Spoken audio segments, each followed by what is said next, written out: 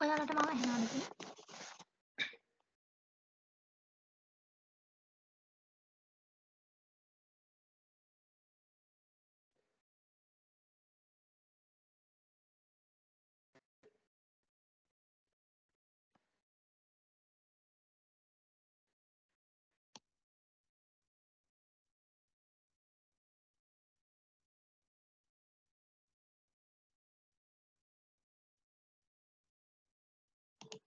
හරි. අපි තව විනාඩි 2ක් විතර බලමු තව අය ජොයින් වෙනවද කියලා පටන් ගන්න කලින්. ම්ම්.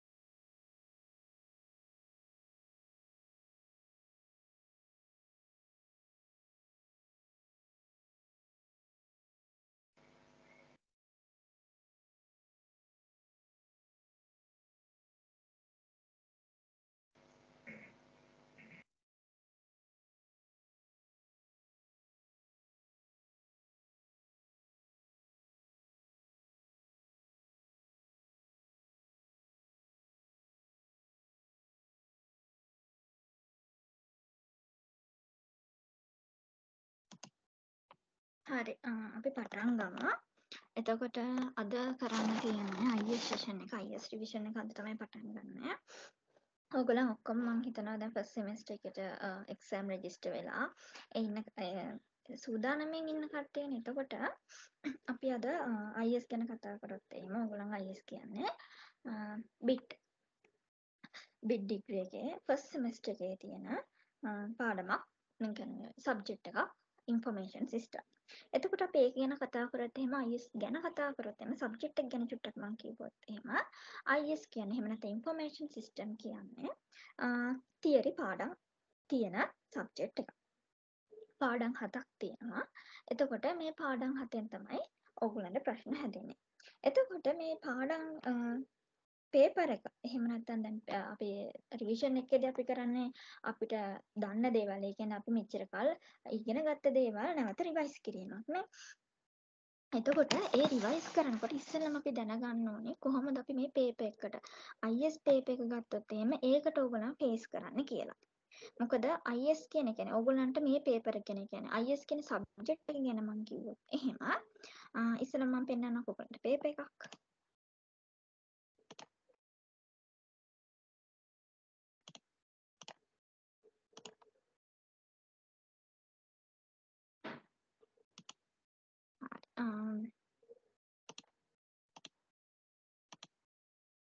හරි. පළවෙනි පාඩම තියෙනවා ෂෝට් නෝට් එකක් හදලා තියෙනවා. ඒකත් මම ඉෂුව කරනවා මේ සෙෂන් එකෙන් පස්සේ. හරිද? ගෲප් එකට දානවා. එතකොට අපි දැන් බලමු පේපර් එක. එතකොට පේපර් එක තිබ්බොත් එහෙම ඔයගොල්ලන්ගේ මම හිතන්නේ මගේ ස්ක්‍රීන් එක ෂෙයා වෙලා නේද තියෙන්නේ. මට කවුරු හරි කියන මගේ ස්ක්‍රීන් එක ෂෙයා වෙලා තියෙන්නේ කියලා.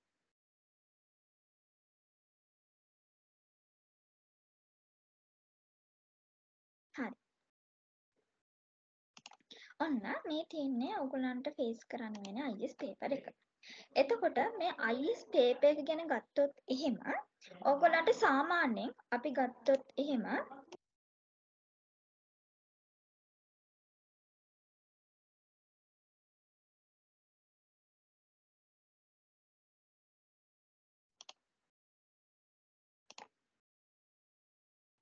මේ තියෙන IS පේපර් එක. එතකොට සාමාන්‍යයෙන් නෝමලි ගත්තොත් එහෙම මේ IS කියන එහෙම නැත්නම් ඉන්ෆර්මේෂන් කියන සිස්ටම් කියන පේපර් එක ඔයගලන්ට ෆේස් කරන්න වෙන්නේ.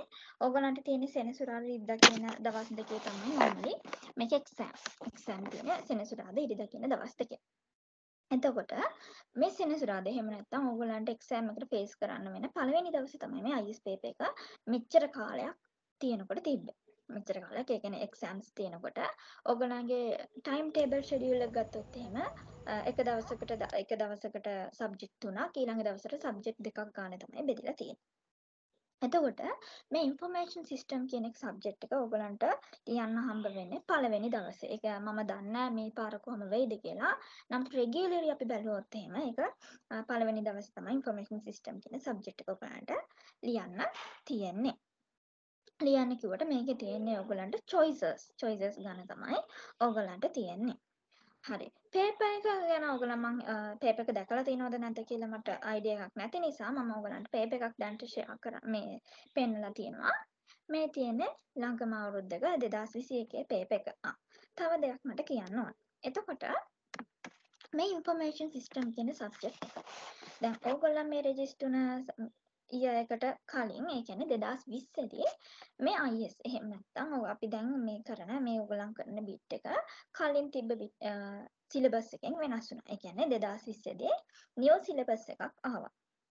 එතකොට IS කියන එක ගත්තොත් එහෙම IS කියන සබ්ජෙක්ට් එක මේක කොහොමද වෙනස් වුනේ කියලා අපි ගත්තොත් එහෙම 2020 දී 2020ට කලින් කියන්නේ 2019 වගේ ඊට කලින් බිට් එක තියෙනකොට තිබ්බ සිලබස් එකට වැඩිය IS සිලබස් එකේදී ඒ දීලා තියෙන ඒගොල්ලන් ඉෂුව කරන VLE එක මම හිතනවා දැන් ඔයගොල්ලන් හැමෝම VLE එකට ගිහිල්ලා මේ වෙනකොට ඔයගොල්ලන්ට VLE එකේ ක්‍රෙඩෙන්ෂියල්ස් හම්බ වෙලා ඔයගොල්ලන් ඒක බලලා ඇති කියලා මම හිතනවා.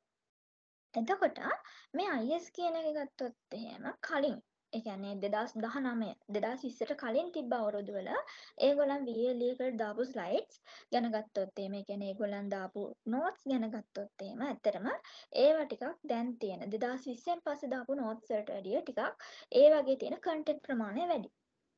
එතකොට මේ වෙනකොට 2020න් පස්සේ ඒගොල්ලන් දාලා තියෙන ස්ලයිඩ්ස් එහෙම නැත්නම් VLE නෝට්ස් වල කන්ටෙන්ට් ප්‍රමාණය යම් කිසි ප්‍රමාණයකට අඩුවක් තියෙනවා. එතකොට සමහර වෙලාවට ඕගොල්ලන් පේපර් එකක් කරන්න ගත්තම සමහර වෙලාවට ඕගොල්ලන්ට මම කියන්නේ දැන් ඕගොල්ලන් ඒක කරලා නැත්නම් ඕගොල්ලන්ට මේ ප්‍රශ්නේ එන්නේ නැහැ. හැබැයි කරලා තියෙනකොට සමහරට 2019, 2018, 2017 ඔය විදිහ ටිකක් past years කරනකොට ඕගොල්ලන්ට සමහර තැන් අහු වෙන්නේ නැති. මේවා මේ කොහෙවත් තිබ්බේ නැහැනේ. කියන ප්‍රශ්නේ ඔයගලට එන්නේ නැති. ඒකට හේතුව තමයි ඔය තියෙන කන්ටෙන්ට් සමහර කන්ටෙන්ට් නිව් සිලබස් එක වෙනකොට ගොඩක් ඒවා සමහර ඒවා අයින් කරලා තියෙනවා. මොකද මේ අපි ගත්තොත් එහෙම ලොකු ප්‍රමාණයක් කියන්නේ සැලකිය යුතු ප්‍රමාණයක් මේ සමහර කොටස් සමහර පාඩම් වල සමහර PDF පොඩි කරලා එහෙම නැත්නම් කන්ටෙන්ට් එක චුට්ට අඩු කරලා තියෙනවා. එතකොට සමහර කොටස් ඕගලන්ට මේ කොටස් මම දන්නේ නෑනේ කියන කන්ෆියුෂන් එක ඕගලන්ට තියෙනවා නම් ඒකට හේතුව තමයි මම කියන්නේ 2020ට කලින් ඒවා ගැන මේක තමයි හේතුව. ඊට අමතරව 2020න් පස්සේ පේපර්ස් ගත්තොත් එහෙම ගොඩාක් ඕවරෝල් 95%ක්ම 95ක් 98ක් 97ක් වගේ ප්‍රසන්ටේජ් එකක්ම එන්නේ සිලබස් එකෙන්මයි. හැබැයි සිලබස් එකෙන්මයි එන්නේ අපිට 100% ගැරන්ට් කරන්න බෑ. හැබැයි මේක පේපර් එකක්වත් සිලබස් එකෙන්ම එනවා කියලා. මොකද ඒගොල්ලන්ට රෙෆරන්ස් ගයිඩ් තියෙනවා. ඒගොල්ලන් ඒවා රිෆර් කරනවා. ඊට අමතරව ළමයින්ගේ සාමාන්‍ය දැනීම ඒගොල්ලන් බලන්න පුළුවන්. ඉතින් චූටි ප්‍රශ්න අන්තිම වෙනකොට ප්‍රශ්න එකක් වගේ දෙකක් වගේ out of syllabus ඒගොල්ලන්ට දැමීමේ හැකියාවකුත් තියෙනවා. ඔක ගොඩක් වෙලාවට IS ඒවා මේවට වෙනවට වැඩිය සාමාන්‍යයෙන් ඔය ඔයගොල්ලන්ට සෙකන්ඩ් සෙමෙස්ටර් එකේ ගන්න තියෙන වෙබ් ඩෙවලොපින් එන්නේ ඒ විදිහේ සබ්ජෙක්ට් වලට ටිකක් ඕක නැඹුරු වෙනවා වැඩි. චුට්ට එකක් දෙකක් වගේ සිලබස් එකේ දීලා නැති ඒවා. ඒ කියන්නේ සිලබස් එකේ පොයින්ට් වයිස් කියලා තියෙනවා අහන්න නැතුව ඉන්න. ඉතින් ඔන්න ඔය හේතුව නිසා තමයි මම ඔයගලන්ට සම්කිසි කන්ෆියුෂන් එකක් තියෙනවා නම් ඒක එහෙම වෙන්නේ නැති වෙන්න තමයි මම මේක කිව්වේ. හරි. අපි පේපර් එක ගැන බලමු. පේපර් එක ගත්තොත් එහෙම ඔයගලන්ට තියෙනවා ඔයගලන්ට ෆේස් කරලා නැති නිසා තමයි මම කියන්නම්. මෙතන ඔයගලන්ට තියෙනවා මේ ඔයගලන්ගේ කෝඩ් එක. එහෙම නැත්නම් ඔයගලන්ගේ සබ්ජෙක්ට් කෝඩ් එක තමයි මේ තියෙන්නේ. එතකොට මෙතන IT කියලා දාලා තියෙනවා. ඔයගලන්ට සබ්ජෙක්ට් ඔයගලන් කැටගරයිස් දෙකකට බෙදෙනවා. enhancement subject and compulsory subject කියලා. එතකොට මේ enhancement subject එකක් ඕගොල්ලන් අනිවාර්යයෙන්ම පාස් වෙන්න ඕනේ. නැත්නම් ඕගොල්ලන්ගේ එතන සිද්ධ වෙන්නේ රිපීට් එකක් නෙවෙයි. ඕගොල්ලන්ගේ එතන සම්පූර්ණ සිද්ධ වෙන ඉයර් ඩොට් එකක්. මම හිතනවා ඕගොල්ලන් දැන් ඉන්ෆර්මේෂන් කියන්නේ ඉන්ඩස්ට්‍රි මැතමැටික්ස් වලට සහභාගී වුණ නිසා ඕගොල්ලන් මේ සබ්ජෙක්ට් එක ගැන දන්නවා ඇති. ඒක කොහොමද හැසිරෙන විදිය දන්නවා ඇති කියලා. එතකොට ඊට අමතරව ඕගොල්ලන් දැන් ඉගෙන ගන්න අනිත් සබ්ජෙක්ට් වලින් පළවෙනිට ඉගෙන ගන්න IS නේ. ඒක ඉගෙන ගත්තොත් එහෙම මේ සබ්ජෙක්ට් එක ගත්තොත් එහෙම මේක එහෙම අනිවාර්යෙන් enhancement subject එකක් නෙවෙයි. එතකොට enhancement subject නම් මෙන්න මෙතන ඒගොල්ලන් EN කියලා දාලා තියෙන. ඉතින් ඒ enhancement subject එකක් නොවන නිසා මෙතන IT කියලා ඒගොල්ලන් දාලා තියෙනවා. ඊට අමතරව මේ තියෙන්නේ ඒගොල්ලන්ගේ subject code එක. subject code එක තමයි තියෙන්නේ. IT 1.1.6 කියලා. එතකොට මෙන්න මේ subject code එක හරියට ඕගොල්ලන්ගේ exam paper එකේ mark කරන්න ඕනේ. ඒ කියන්නේ අර අපි කියන්නේ බෝල පාට කරනවා කියලා. අන්න එහෙම තැනක් ඕගොල්ලන්ට දීලා තියෙන. හොඳට මතක තියාගන්න.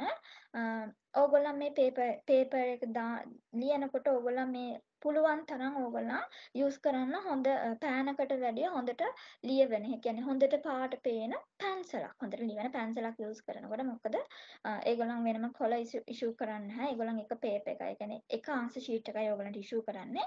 ඉතින් ඒක නිසා risk එකක් ගන්න එපා. එතකොට මේ පේපර් එක ගැන කතා කරොත් එහෙම පේපර් එක පැය 2යි. IS පේපර් එක ඕගොල්ලන්ට පැය 2ක පේපර් එකක් තමයි තියෙන්නේ. ප්‍රශ්න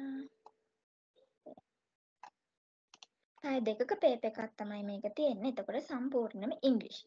මේක තියෙන සම්පූර්ණයෙන්ම ඉංග්‍රීසි. එතකොට මේක අපි ක්ලාස් කරනකොට වගේ ආපු ප්‍රශ්නයක් තමයි. ළමයි කියපු ප්‍රශ්නයක් තමයි.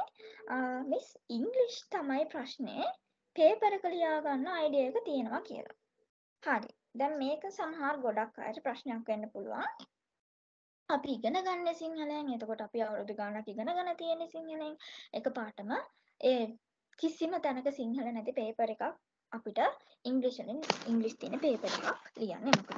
එතකොට මම IS වලට පොඩි ටිප් එකක් ඔයගලන්ට කියන්නම්. ඕගොල්ලන්ට දැන් මේක මම කියලා දීගෙන යනකොට පාඩම් කියලා දීගෙන යනකොට තමයි ඕගොල්ලන්ට මේක ගොඩක්ම තේරෙන්නේ මම මේ මොකද්ද කියන්නේ කියලා. මේ IS කියන පේපර් එකේ අපිට දැන් පාඩමක් ඉගෙන ගන්නකොට අපිට ඒකටම යුනික් වචන තියෙනවා. ඒ කියන්නේ ඒකටම අනන්‍ය වචන තියෙනවා. ස්පෙસિෆයි වුණ වචන තියෙනවා.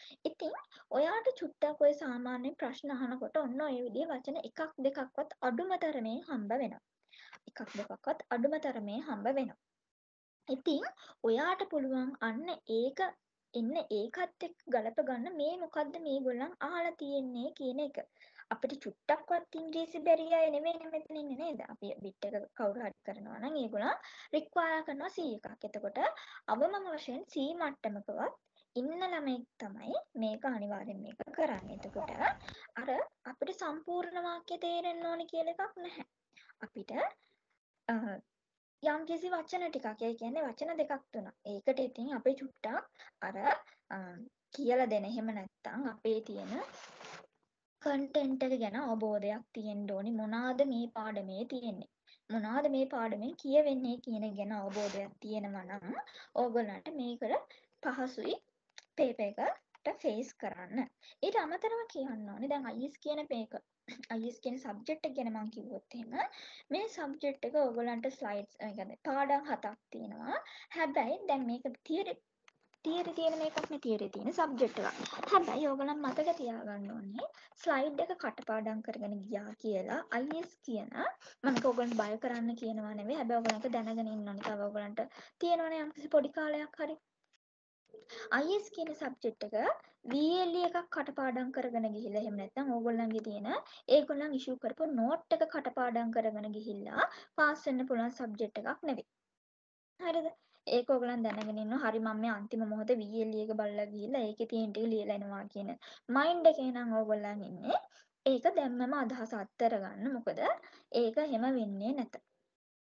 හේතුව තමයි මේගොල්ලන් තියරි ටික ඒවා දීලා තිබ්බට ඒගොල්ලන් ප්‍රශ්න අහන්නේ ඒගොල්ලන් මේ කියලා දීලා තියෙන ටික තේරුම් ගත්තද කියලා බලන්න. මේ ඒගොල්ලන් දීලා තියෙන ටික තේරුම් ගත්තද කියලා බලන්න ප්‍රශ්න අහනවා මිසක් ඕගොල්ලන් දීලා තියෙන ටික කටපාඩම් කරාද කියලා බලන්න නෙමෙයි පේපර් එක දෙන්නේ. ඒක නිසා හොඳටම ඔළුවට දාගන්න ඕනේ. කියලා දෙන දේ මම තේරුම් ගන්නවා. ඒ කියන්නේ පාඩමක් කියලා දෙනකොට ඒ පාඩමෙන් මොකද්ද කියවෙන්නේ? මේකෙන් ඒගොල්ලන් මීන් කරන්න හදන්නේ මොකද්ද කියන එක ඕගොල්ලන්ගේ ඔළුවට අයිඩියා එක යන්න ඕනේ. ඒ යනකොට තමයි ඕගොල්ලන්ට ප්‍රශ්නයක් දැක්කම හිතෙන්නේ මේක අහලා තියෙන්නේ මේ පාඩමෙන්. එහෙනම් මම උත්තර දෙන්න ඕනේ. මේක මේ විදිහට තමයි. මේකේ තිබ්බ මෙන්න මේ දේවල් ටික. එතකොට මේකත් එක්ක මේ ප්‍රශ්න කොහොමද ගැලපෙන්නේ? ඉතින් ඔන්න ඕක ඔයාලගේ ඔළුවට එන්න ඕනේ ඉන්ෆර්මේෂන් සිස්ටම් කියන සබ්ජෙක්ට් එක පාස් වෙන්න. ඉතින් ඒකත් හොඳට ඔළුවේ තියාගන්න ඕනේ නැත්තම් VLE එක කටපාඩම් කරගෙන ගියා කියලා හෝ මේ යම්කිසි නෝට් එකක් උඩින් පල්ලෙන් බැලුවා කියලා තියරි සබ්ජෙක්ට් එකක් කියලා ඉන්ෆර්මේෂන් සිස්ටම් පාස් වෙන්න බෑ. ඒක අපි දැනගෙන ඉන්න ඕනේ. ඒක බය කරන්න ඕගොල්ලන් කිව්ව නෙවෙයි. නැත්තම් එහෙම එතන ගිහිල්ලා මේ මොනවද මේ තියෙන්නේ? මේවා VL එකේ තිබ්බේ නෑනේ කියලා හිතෙයි. ඇත්තටම අපි අපි කියන අර gediya පිටින් අහන වෙලාව. එහෙම මේ පේපර් එකේ ප්‍රශ්න අහනවා හරිම අඩුයි. ඉතින් ඒකත් ඕගොල්ලන් දැනගෙන ඉන්න ඕනේ. ඊට අමතරව මේකේ තියෙනවා ප්‍රශ්න 40ක් ඕගොල්ලන්ට. ප්‍රශ්න 40ක් තියෙනවා. ඒ ප්‍රශ්න 40 තියෙන්නේ pages 10ක. සාමාන්‍යයෙන් මෙච්චර කාලයකට තිබ්බ ප්‍රශ්න පත්‍රවල printing mistake තිබිලා නැහැ. ඒක නිසා ඒ ගැන බය වෙන්න එපා. ඊට පස්සේ තව හොඳම ප්‍රශ්නේ. හොඳම දේ තමයි හොඳම දේ කියන්නේ ඕගොල්ලන් ගොඩාක්ම කන්සිඩර් කරන්න ඕනේ දේ තමයි මේක multiple choices question තියෙන paper එකක්. multiple choices question තියෙන paper එකක්. මම දන්නේ නැහැ ඕගොල්ලන් මීට කලින් එහෙම question ඒ කියන්නේ එහෙම paper වලට face කරලා තියෙනවද කියලා. හේතුව තමයි අපි O level A level කාලේ classes වලදී අපි මේවට කරන්නේ අපිට එක්සැක්ට්ලි එක උත්තරයයි තියෙන්නේ. හතරක් තියෙන උත්තර හතරක් තියෙනවා. ඕකෙන් එකක් තමයි අපිට තෝරන්න තියෙන්නේ. හැබැයි මේ දැන් තියෙන මේ අපි මේ ලියන එක්සෑම් වල මෙන්න මේ එක්සෑම් එකේ මේ IT කියන සබ්ජෙක්ට් එකේ දැන් PC වගේ නම් වෙනස් වෙනවා. එතකොට personal computing වගේ නම් ඕගොල්ලන්ට එක්සැක්ට්ලි එක උත්තරයයි මාක් කරන්න තියෙන්නේ. හැබැයි මේ information system කියන එකේ ඕගොල්ලන්ට තියෙන multiple choices. ඒ කියන්නේ එක උත්තරයකට වැඩිය මාක් කිරීමේ හැකියාව ඕගොල්ලන්ට තියෙනවා. ඒ කියන්නේ ඒක ඕගොල්ලන් වැරදියට තේරුම් ගන්න එපා. මෙතන ඕගොල්ලන්ට ඒගොල්ලන් කියලාම තියෙනවා ඒකෙදි choices 5ක් තියෙනවා. ඒකේ තියෙන්න පුළුවන් ඒ choices පහෙන් හරි උත්තර එකක් හෝ ගොඩක් තියෙන්න පුළුවන්. එතකොට එකක් තියෙන්නත් පුළුවන්. එකක් නෙවෙයි ගොඩක් අනිවාර්යෙන් තියෙනවා කියලා නැහැ. එකක් තියෙන්නත් පුළුවන්. එහෙම නැත්නම් ගොඩක් තියෙන්නත් පුළුවන් කියලා කියන්න පුළුවන්. මොකක් හරි ඒගොල්ලන්ගේ fault එකක් නැත්නම් choices එකක්වත් වැරදි ඒවා තියෙන්නේ නැහැ. අනිවාර්යෙන් එකක් හරි එකක් තියෙනවාමයි. හරිද? එතකොට මේ හැම එකටම equal marks හම්බ වෙනවා. කියන්නේ සමාන ලකුණු හම්බ වෙනවා. හරි. මට දැන් කියන්නකෝ ඕගොල්ලන්ට මං හිතනවා දැන් ඕගොල්ලන් මේ IS කරනවා කියන්නේ අනිවාර්යෙන් මේ මැත්ස් එකත් කරනවා කියලා. මෙහෙමයි. පෙන්සිල් එකෙන් කරා කියලා දැන් තුල මේවා කරන්නේ නැති. ඒ කියන්නේ කිසිම මොකද තුල වෙන හරිම මොට්ට එකකින් නෙවෙයි මම කියන්නේ. හොඳට ඕගොල්ලන් පාට කරනක දැන් බෝල් මම කිව්වොත් එහෙම ඕගොල්ලන්ට ඒකෙත් තියෙනවා ඒගොල්ලන් පෑනෙන් තමයි කරන්න ඕනේ කියලා වුණාට ඒගොල්ලන් මේක මම කියන්න දැන් ඒගොල්ලන් ඔය MCQ කියන එක ඒගොල්ලන් අතින් මේ හරිද දා යන්නේ නැහැ. හරිද? ඒගොල්ලන් කරන්නේ යම්කිසි මැෂින් එකට ස්කෑන් කරලා ඉවර වෙලා තමයි ඕගොල්ලන් හරි උත්තර ගැහුවද කියලා බලාගෙන යන්නේ. එතකොට ඕගොල්ලන්ගේ මේක මොකද්ද තියෙන ආන්සර් ෂීට් එක මෙන්න මෙහෙම බෝල තමයි තියෙන්නේ. මං හිතනවා ඕගොල්ලන් ඒක නම් දැකලා තියෙනවානේ. එතකොට ඕගොල්ලන් මේ බෝල කිසිම හිඩසක් නැති වෙන්න පාට කරන්න ඕනේ. මේ බෝල කිසිම හිඩසක් නැති වෙන හොඳට පාට කරන්න ඕනේ. හරිද? එතකොට පැන්සල් තියෙන හොඳට පැන්සල උල් කරගෙන හොඳට තදට ලියවන පැන්සල් ඕනේ තරම් තියෙනවා. හරිද? අන්න ඒ පැන්සල් එකෙන් ඕක පාට කරා කියලා එහෙම ප්‍රශ්නයක් වෙන්නේ නැහැ. මෙතෙක් කල නම් එහෙම ප්‍රශ්නයක් ඒ කියන්නේ පැන්සලෙන් පාට කරලා මේ පැන්සලෙන් මාක් කරලා තියෙනවා කියලා ලකුණු නොදී ඉඳලා නැහැ. ඉතින් මම කියන්නේ දැන් ඕගොල්ලන්ට ඒකෙම තියෙනවා ටිපෙට්ස් යූස් කරන්නත් එපා කියලා. හරිද? දැන් ඕගොල්ලන් හිතන්නකෝ ඕගොල්ලන්ට තියෙන්නේ මෙතන තියෙන multiple questions. multiple questions තමයි තියෙන්නේ. එතකොට මේ මල්ටිපල් ක්වෙස්චන්ස් තියෙනකොට ඕගොල්ලන් චුට්ටක් ඒ වෙලාවේ තියෙන ඒගොල්ලන්ගේ මයින්ඩ් එකත් එක්ක ඕගොල්ලන් කන්ෆියුස් වෙන්න පුළුවන්. එතකොට ආනේ පස්සේ බලනකොට ආනේ මේ මම වැරදි එකක් තමයි මාක් කරලා තියෙන්නේ. එතකොට ඕගොල්ලන්ට ටිපෙක්ස් වලින් ඕගොල්ලන් පාවිච්චි කරත් සමහර වෙලාවට ටිපෙක්ස් එකක් ඒගොල්ලන් මේ කියන්නේ පාවිච්චි කරන්න දෙන්නේ නැහැ. ඕගොල්ලන් හිතන්නකෝ ඕගොල්ලන් පාවිච්චි කරා කියලා. ඒත් කිසිම තේරුමක් වෙන්නේ නැහැ. මොකද ඕක ස්කෑනින් මැෂින් එකට හරි මොකට මේවා දැම්මම ඉතින් අර ස්කෑන් කරන්න ඔන්න ඕකත් පාට කරලා තියෙනවා කියලා. ඉතින් ඒක නිසා ඕගොල්ලෝ හොඳට පේන. ඒ කියන්නේ හොඳ තදට ලියවෙන පැන්සල් තමයි ගන්න ඕනි. මම මේ ඔය නට්රාජ් එතකොට ඇට්ලස් වගේ හොඳට තදට ලියවෙන පැන්සල් වලින් හොඳට රවුම හොඳටම පාට කරාට පස්සේ ඒක ලොකු ප්‍රශ්නයක් වෙන්නේ නැහැ. ඒ කියන්නේ මෙච්චර කාලෙකට එහෙම පැන්සලෙන් මාක් කරා කියලා මේ ලකුණු නොදී ඉඳලා නැහැ. ඉතින් ඒක මේ පේන්නේ නැති වෙන්නේ නැත්තම් බාගෙට මේ හීනි ඉදි මේ ඉදි වගේ ඇඳලා පාට කරොත් නම් ඒවට ලකුණු නැහැ. හරිද? එතකොට මම දැන් මට කියන්නකෝ ඕගොල්ලන්ට ඊයේ මැත්ස් එක තිබ්බනේ. ඒ මැත්ස් එක තියෙනකොට ඕගොල්ලන්ට මේ ඔය ලකුණු දෙන විදිය ගැන කියලා දුන්නද? මම ලකුණු දෙන විදිය ගැන කියලා දෙන්න ඕනද? මොකද මැත්ස් වල ලකුණු දෙන විදිහටම තමයි IS වලත් ඒගොල්ලන් මාක්ස් හදා. ඒ කියන්නේ මාක්ස් වලට ඒ කියන්නේ පේපර් වලට උත්තර වලට ලකුණු බෙදලා තියෙන්නේ. එතකොට මට කියන්නකෝ ඊයේ ඔයගොල්ලන් හිටියා ඉන්නවද නැති අය ඉන්නවද? මම ඒක කියලා දෙන්න ඕනද ඔයගොල්ලන්ට?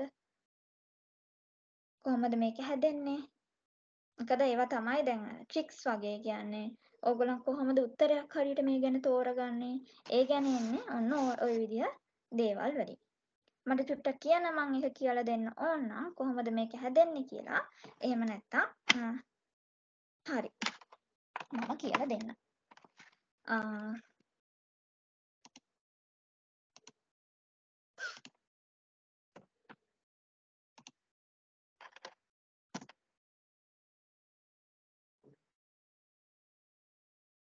හරි. දැන් පේපර් එක ඔයගොල්ලන්ට මම හිතනවා මේ තියෙන පේපර් එක ඔයගොල්ලන්ගේ මේ තියෙන ඔයගොල්ලන්ගේ පේපර් එක. දැන් මෙතන තියෙනවා one or more questions ඔයගොල්ලන්ට ආන්සර් මේව කරන්න පුළුවන් කියලා. හරිද? එතකොට මම මෙතන දැන් ඔයගොල්ලන්ට මේ ගැන අයිඩියා එකක් නැති වුණා හෝ තිබ්බා කියලා මේකක් නැහැ. හැබැයි ඔන්න දැන් මම මෙතන එක්සැම්පල් එකකට ප්‍රශ්නයක් ගන්නවා. හරිද? එක්සැම්පල් එකකට මම ප්‍රශ්නයක් ගන්නවා.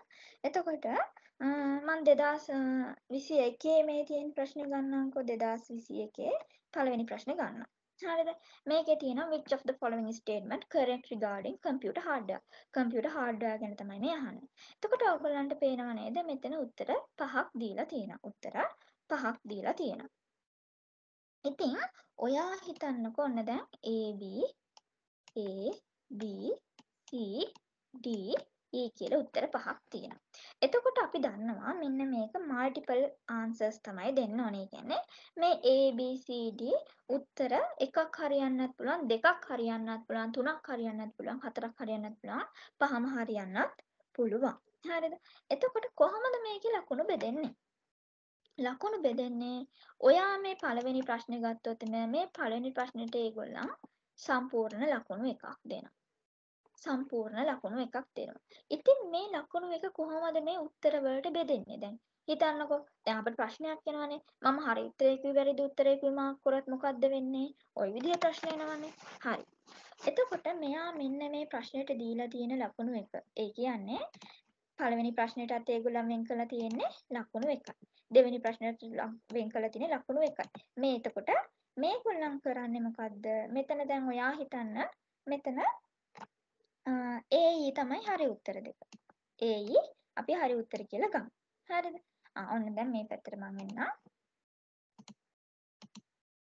මෙතන A1 E1 තමයි හරි උත්තර කියලා ඔන්න තියෙනවා. හරි. A1 E1 තමයි හරි උත්තර කියලා ඔන්න කියනවා. එතකොට මේගොල්ලන් මේ පේපර් එකක් ගත්තොත් එහෙම මේගොල්ලන්ට දෙන්න පුළුවන් උපරිම ලකුණු මට්ටම එක ප්‍රශ්නයකට දෙන්න පුළුවන් උපරිම ලකුණු සංඛ්‍යාව තමයි 1. ඊටකට මිනිමම් ලකුණු සංඛ්‍යාව එහෙම නැත්නම් අවම ලකුණු සංඛ්‍යාව තමයි 0. හරිද? එතකොට මේගොල්ලන් කරන්නේ මේගොල්ලන් බලනවා මේකේ හරි උත්තර.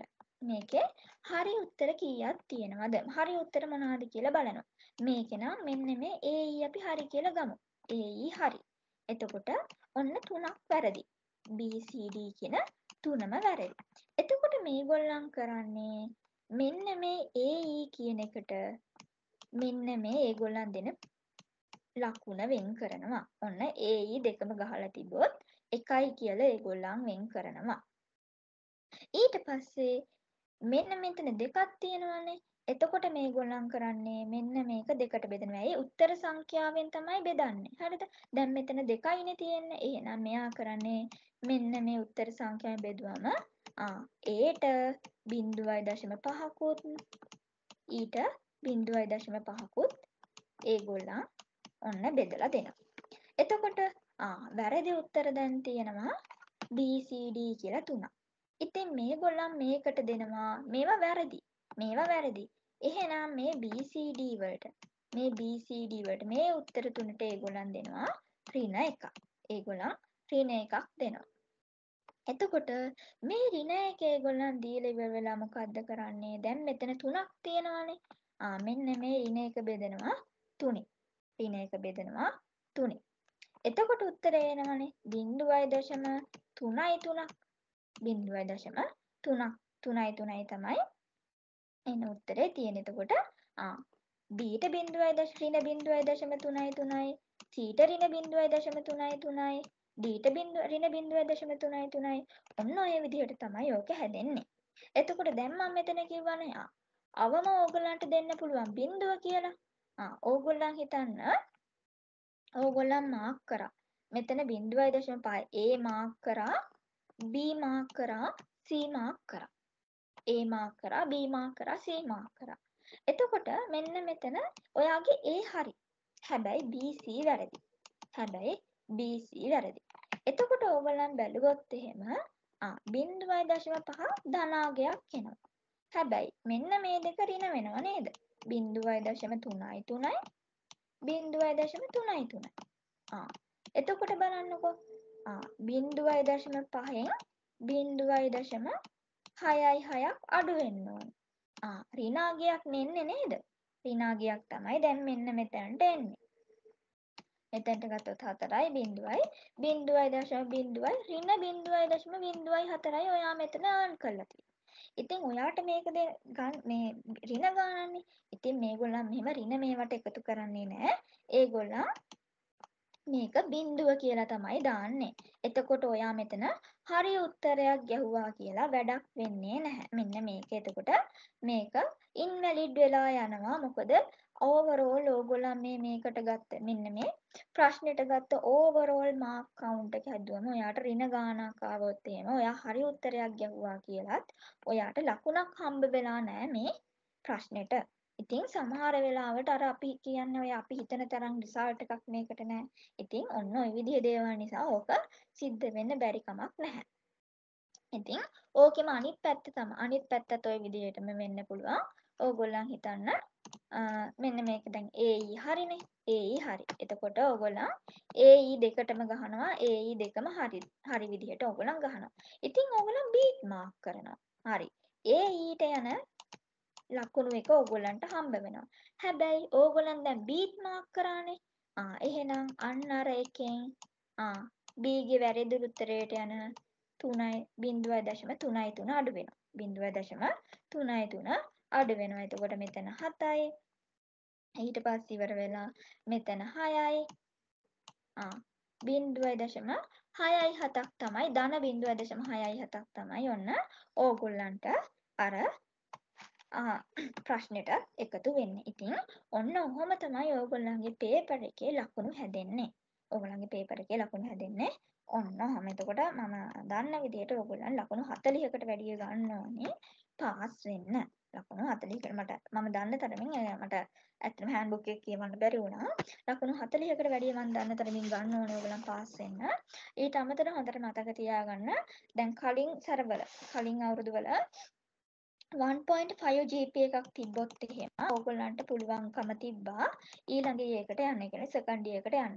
හැබැයි ඕගොල්ලන් මේ අවුරුද්දේ ඉඳලා ඕගොල්ලන්ගේ තියෙන හෑන්ඩ්බුක් ක්‍රයිටීරියාස් ඕගොල්ලන් බැලුවා නම් 2.0 GPA එකක් ඕගොල්ලන්ට හැදෙන්න ඕනි ඊළඟ අවුරුද්දට යන්න.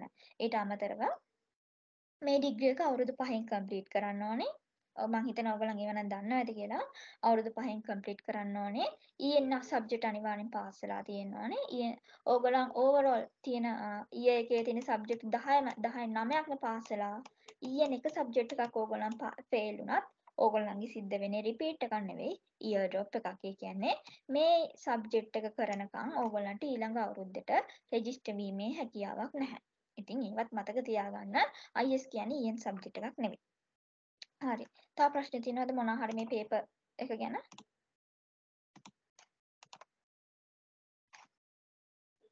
මම හිතනවා ලකුණු හැදුන විදිහ එහෙම ඕගොල්ලන් ලකුණු දෙන විදිහ ගැන ඕගොල්ලන්ට දැන් අයිඩියා එකක් යන්න ඇති කියලා.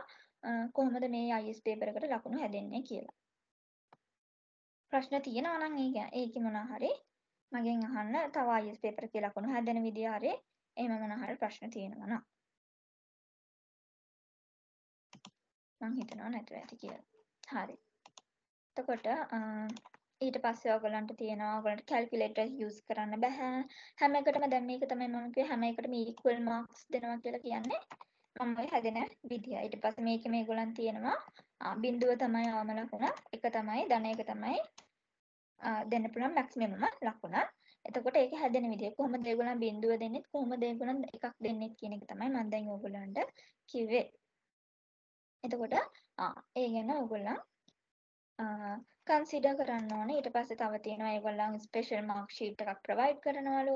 එතකොට ඒක අනිවාර්යෙන් එකයි දෙන්නේ. ඔයගොල්ලන්ට නැවත ඉල්ලන්න බෑ ඒ විදිහේ මාක් ෂීට් එකක්.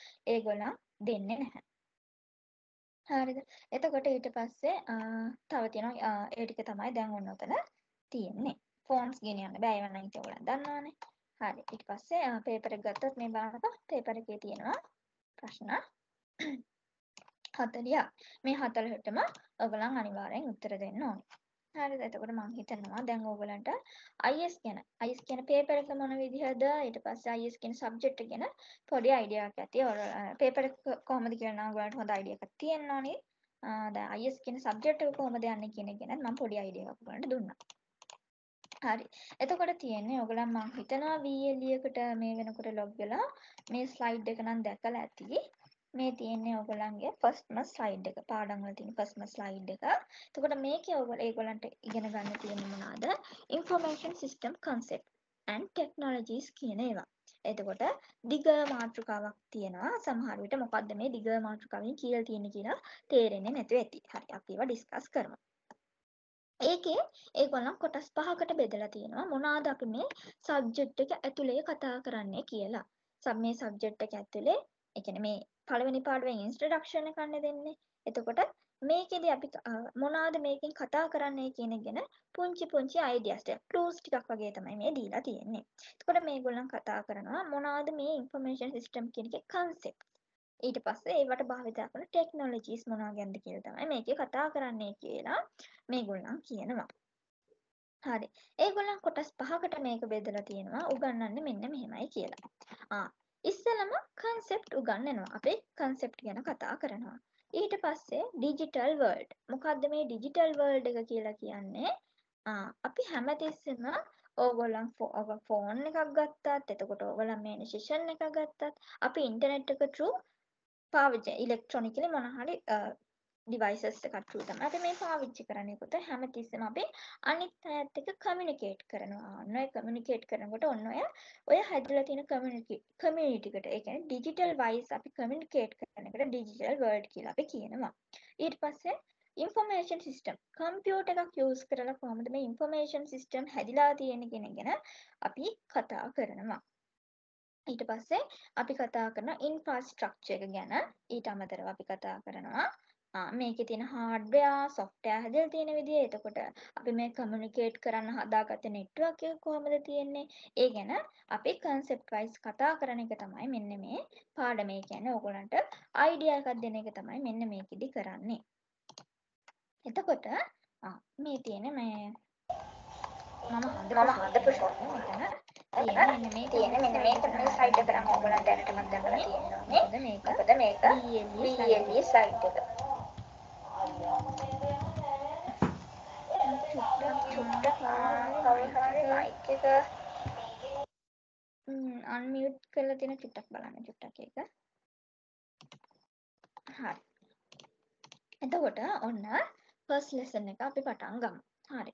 ඉස්සෙල්ලාම අපි දැනගන්න බෑ ඉස්සෙල්ලාම ඉන්ෆර්මේෂන් සිස්ටම් concept එහෙම නැත්නම් ඉන්ෆර්මේෂන් ටෙක්නොලොජි කියලා මෙතන ලොකු මාතෘකාවක් තිබ්බයි කියලා. මේ බලන්නකො ලොකු මාතෘකාවක් තිබ්බා.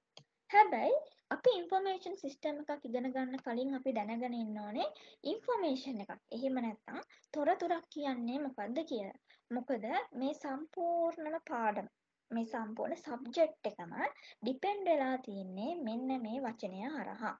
මෙන්න මේ වචනය හරහා. තොරතුරු. අපි තොරතුරු වලට කරන දේවල්, තොරතුරු ප්‍රොසෙස් කරන දේවල් කොයි විදිහටද ප්‍රොසෙස් කරන්නේ? අන්න කොහොමද එක එක තැන් වලට මේවා යොදාගන්නේ? ඉතින් ඔන්න ඔය විදිහේ ඒවා තමයි මෙන්න මේ ඕවරෝල් සබ්ජෙක්ට් එකේම අපි කතා කරන්නේ. එහෙනම් අපි ඉස්සෙල්ලා දැනගන්න ඕනේ මොකද්ද මේ තොරතුරක්. එහෙම නැත්නම් ඉන්ෆර්මේෂන් එකක් කියන්නේ කියලා. ඒක තමයි මේ තියෙන්නේ what is information information එකක් කියන්නේ මොකක්ද information එකක් කියලා කියන්නේ raw data ඒ කියන්නේ අපි කියන්නේ අමුදත්ත කියලා සිංහලෙන් කියනවා ඒ කියන්නේ උදාහරණයක් විදිහට කිව්වොත් එහෙම අපි ගත්තොත් ඉලක්කමක් බිංදුවේ ඉඳලා 9ට යනකම් ඉලක්කම් තියෙනවා මේ වගේ අපිට පුළුවන් තව ඉලක්කම් හදන්න එතකොට කෝඩිය ගත්තොත් ඇල්ෆබෙට් එක ගත්තොත් A ඉඳලා Z යනකම් අකුරු තියෙනවා. අපිට පුළුවන් මේ වගේ meaningful වචන හදන්න. ඊට පස්සේ එක එක characters තියෙනවා. at වගේ characters තියෙනවා. මේ symbol වලින් අපිට පුළුවන් යම්කිසි mean එකක් එන දෙයක් හදන්න. උදාහරණයක් email එකක් වගේ email එකක් එනකොට මේ at එක එනවා. ඉතින් ඔන්න ඔය විදිහේ ඒවා තියෙනවා. එතකොට ඕගොල්ලන්ට තේරෙනවද මෙන්න මේවා එකතු කරලා ඉවර වෙලා තව මොනවා හරි ටිකක් හදන්න පුළුවන්. එහෙම නැත්තම් 0.9 කියන එකකින් ඉලක්කම් වලින් මොනවා හරි ටිකක් මේ ඉලක්කම් ටිකක් එකතු කරලා තව ඉලක්කමක් හදන්න පුළුවන්. ඒ ඉඳන් Z වෙනකන් අකුරු තියෙනවා. මේ අකුරු වලින් අකුරු අරගෙන ඉවර වෙලා අපිට වචනයක් හදන්න පුළුවන්. එතකොට මේ විදිහේ සිම්බල් තියෙනවා. මේ සිම්බල් යොදාගෙන යම්කිසි මීනින්ග්ෆුල් දෙයක් අපිට හදන්න පුළුවන්. ඉතින් ඔන්න ඔය විදිය මෙන්න මේ විදිහේ ඒවට කියනවා අපි raw data කියලා. මේ විදිහට කියනවා අපි raw data කියලා. එතකොට මේ වගේ හදන meaningful දෙයට අපි කියනවා information එකක් කියලා. මේ වගේ හදන value එකක් තියෙනවා. මේවට value එකක් වටිනාකමක් තියෙනවා. එතකොට මේවට අපි කියනවා information එකක් කියලා. ඕක තමයි සරලවම ඉන්ෆර්මේෂන් එකක් හැදෙන විදිය. තොරතුරක් හැදෙන විදිය. ඒක තොරතුරේ ප්‍රමාණය. තොරතුරක් කියනකොට අපිට ඒකට සමහර වෙලාවට තියෙන්න පුළුවන් ඒ අයිඩියා එකට හරිම චූටි වචන ගානක් වෙන්න පුළුවන්. හැබැයි ඒකෙන් ඔයාට යම්කිසි අයිඩියා එකක් යනවා නම් යම්කිසි තීරණයක් ගන්න පුළුවන් හැකියාවක් තියෙනවා නම් ඉතින් අන්න ඒක ඉන්ෆර්මේෂන් එකක් වෙනවා. හරි. එතකොට අපි බලමුකෝ හොඳ ඉන්ෆර්මේෂන් එකක්. හොඳ ඉන්ෆර්මේෂන් එකක මොනවාද තියෙන්න පුළුවන් ලක්ෂණ කියලා. මේ තියෙන්නේ ඒ ටික. අපි චුට්ටක් මේ ගැන කතා කරමු. accuracy. accuracy කියලා අපි කියන්නේ අපි ගන්න තොරතුරු, අපි හදන තොරතුරු නිවැරදි වෙන්න ඕනේ. ඒක තමයි හොඳ තොරතුරක ලක්ෂණයක් වෙන්නේ. මොකද අපි තොරතුරක් තව කෙනෙකුට දෙන්නේ මොනවා හරි දෙයක් විශ්වාසවන්තනීය දෙයක් ඒ මිනිස්සයා හෝ යම්කිසි තැනකට ඒක කමියුනිකේට් කරන්න. ඉතින් ඒක අනිවාර්යෙන් හරි තොරතුරක් වෙන්න ඕනේ. ඒක අනිවාර්යෙන් හරි තොරතුරක් වෙන්න ඕනේ. එතකොට මේ කියන්නේ ක්වොලිටි එක පිළිබඳව. එතකොට අපි අනිත් පැත්තෙන් හිතන්න ඕනේ ක්වොලිටි තියෙනවා. ක්වොලිටි නැති දේවල් තියෙනවා. එතකොට ක්වොලිටි තොරතුරක් එහෙම නැත්නම් හොඳ වැලියු එකක් තියෙන තොරතුරක් නම් අපිට තියෙන්න ඕනේ ලක්ෂණ ගැන තමයි මේ කතා කරන්නේ. එතකොට නිවැරදිතාවයක් තියෙන්න ඕනේ. නිවැරදිතාවයක් කියන්නේ ඒකේ දෝෂ නැති වෙන්න ඕනේ. error free වෙන්න ඕනේ. මෙතන error කියන්නේ දෝෂ. හරිද?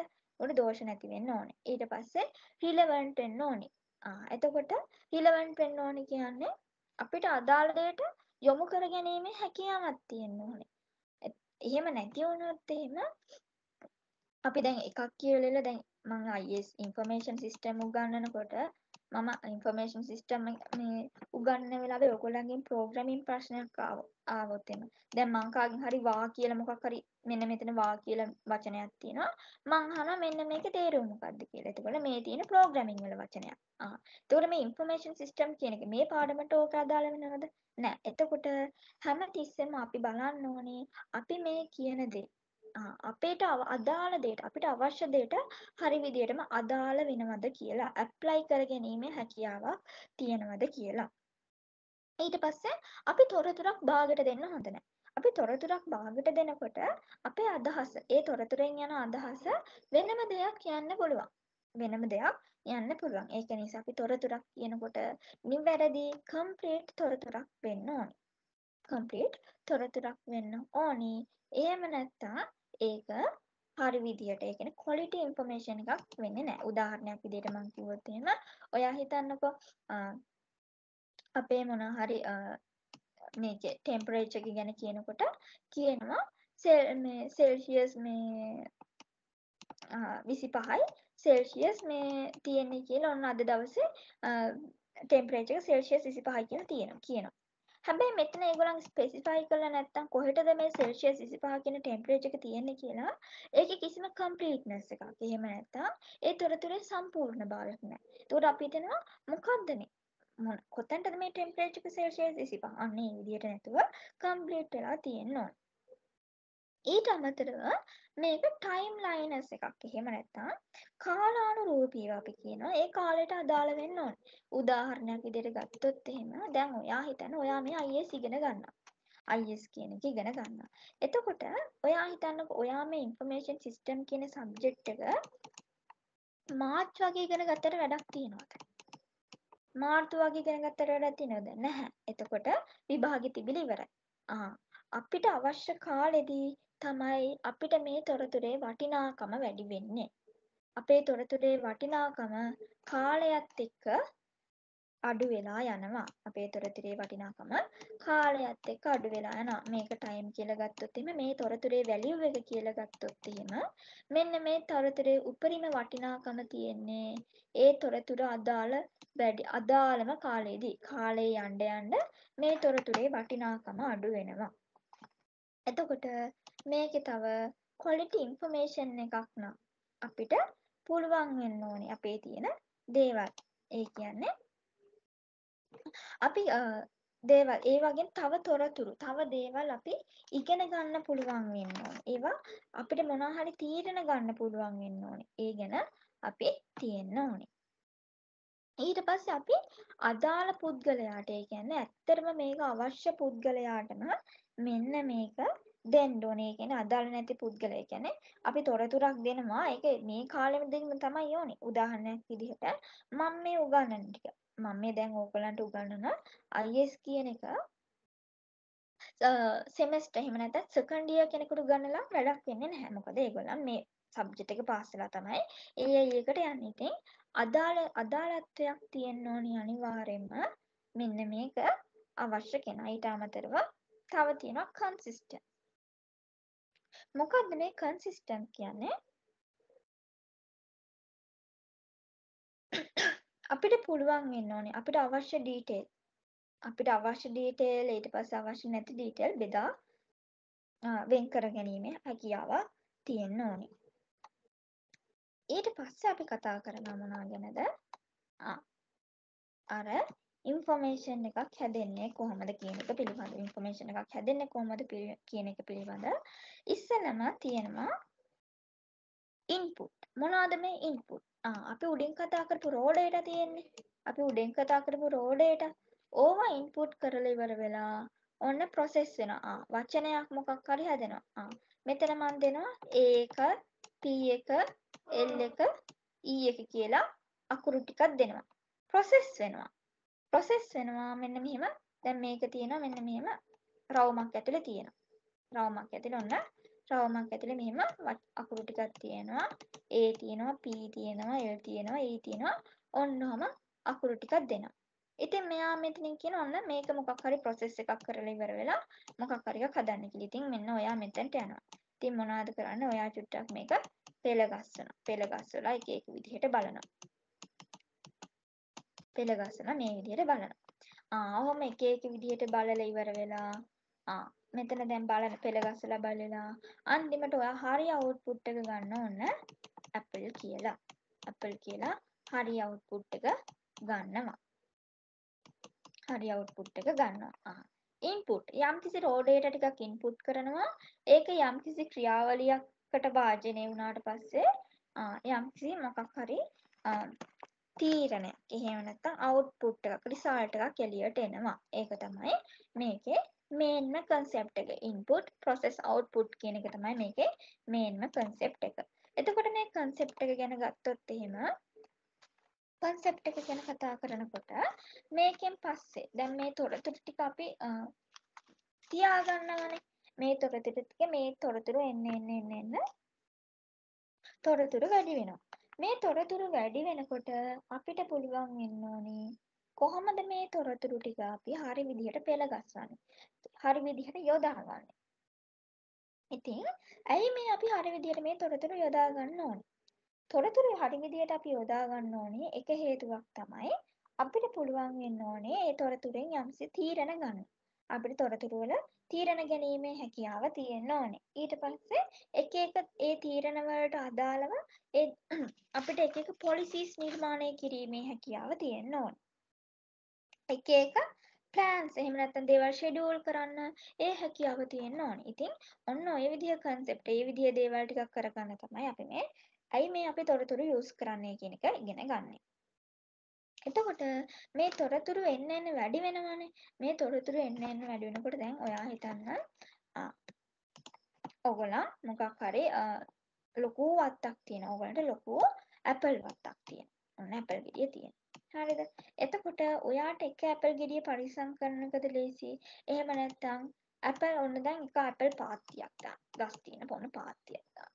ඊට පස්සේ ඉවරලා තව ටිකක් ලොකු කරලා ලොකු ෆාම් එකක් දානවා. මේක පරිස්සම් කරන එකද ලේසි? මේක පරිස්සම් කරන එකද ලේසි? මේක පරිස්සම් කරන එක. අනිවාර්යෙන් ලේසි මෙන්න මේ තනි ඇපල් ගෙඩිය පරිස්සම් කරන එක. එතකොට මේව පරිස්සම් කරන්න. එතකොට මේ පාත්තිය පරිස්සම් කරන්නේ සත්තුන්ගෙන් එන සත්තු වෙන ඒවා චුට්ටක් මේව කරන්න නම් ඔන්න ඕගොල්ලෝ වැටක් ගහයි. ඒක මෙච්චර ලොකු එකක් නම් ලොකු එකක් මේ පරිස්සම් කරන්න නම් ඊට වැඩිය තව ටෙක්නොලොජි වලින් එහාට යන්න ඕනේ. ඉතින් ඔන්න එන්න ඕගොල්ලන්ගේ දේවල් ලොකු වෙනවා. තියෙන දේවල් ඉන්ෆර්මේෂන් එක තියෙන දේවල් ඔන්න දැන් ඒකේ තියෙන ප්‍රමාණය වැඩි වෙනවා. ඉතින් මේගොල්ලන් ඒක නිසා ඉතින් ඉන්ෆර්මේෂන් කියන ඒවාත් ඔන්න ඔහමමයි. ඉතින් මොකද්ද කරන්නේ? මේ අපේ ඉන්ෆර්මේෂන් තියෙන ඒවා කොටස් වලට කඩනවා. කොටස් වලට කඩනවා. උදාහරණයක් විදිහට දැන් මේ සිස්ටම් එකක් ගැන අපි කතා කරොත් එහෙම. මෙතන අපි කතා කරනවා සිස්ටම් and සබ් සිස්ටම් කියලා. ඉස්සෙල්ලා අපි බලන්න බෑ මේ සබ් සිස්ටම් එකක් එහෙම නැත්නම් සබ් සිස්ටම් එකකට කලින් මොකද්ද මේ සිස්ටම් එකක් කියන්නේ කියලා. එතකොට සිස්ටම් එකක් කියලා අපි කතා කරන්නේ collection of component. යම්කිසි ඉන්ෆර්මේෂන් ගොඩක එකතුවක් තමයි මෙන්න මේ අපි එළියට දෙන සිස්ටම් එකක් කියලා කියන්නේ. ඉන්ෆර්මේෂන් ගොඩක එකතුවක් තමයි මේ අපි එළියට දෙන සිස්ටම් එකක් කියලා කියන්නේ.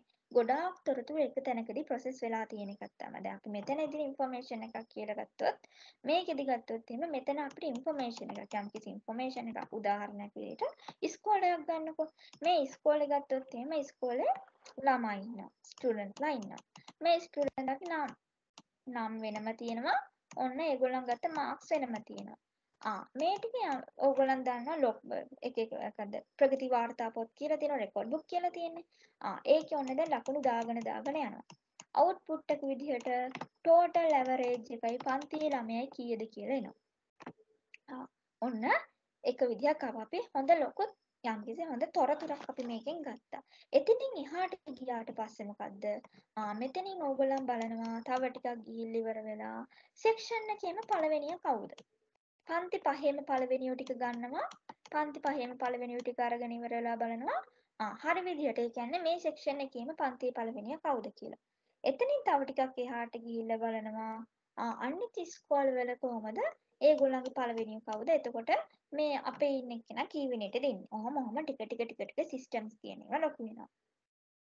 එතකොට ඊට අමතරව ගත්තොත් එහෙම ඉස්කෝලේම ගත්තොත් එහෙම එක එක පන්ති තියෙනවා. ඒ පන්තිවල ගත්තොත් එහෙම සබ්ජෙක්ට් හිතමුකෝ 8 වසරටත් සබ්ජෙක්ට් 12යි තියෙන්නේ. 9 7 වසරටත් සබ්ජෙක්ට් 12යි තියෙන්නේ. එතකොට අපි බලනවා 8 වසරේ පන්තියේ පළවෙනියගේ සබ්ජෙක්ට් 12ට ලකුණු 7 වසරේ සබ්ජෙක්ට් 12 පන්තියේ පළවෙනි ලකුණු කම්පෙයාර් කරනවා. ඉතින් ඔය විදිහට එතකොට මෙතන එක කොටසක්. මෙතන එක කොටසක්. මෙතන එක කොටසක්. ඔය විදිහට කොටස් වශයෙන් අපිට හැදෙනවා. ඉතින් ඔන්න ඔය විදිහේ වට තමයි අපි සිස්ටම් සබ් සිස්ටම් කියලා අපි සරලවම කියන්නේ. එතකොට ඔව ඉන්ෆර්මේෂන් විදිහට යන එකට තමයි ඉන්ෆර්මේෂන් අපි ප්‍රොසෙස් කරන එකට තමයි මෙන්න මේක කියන්නේ.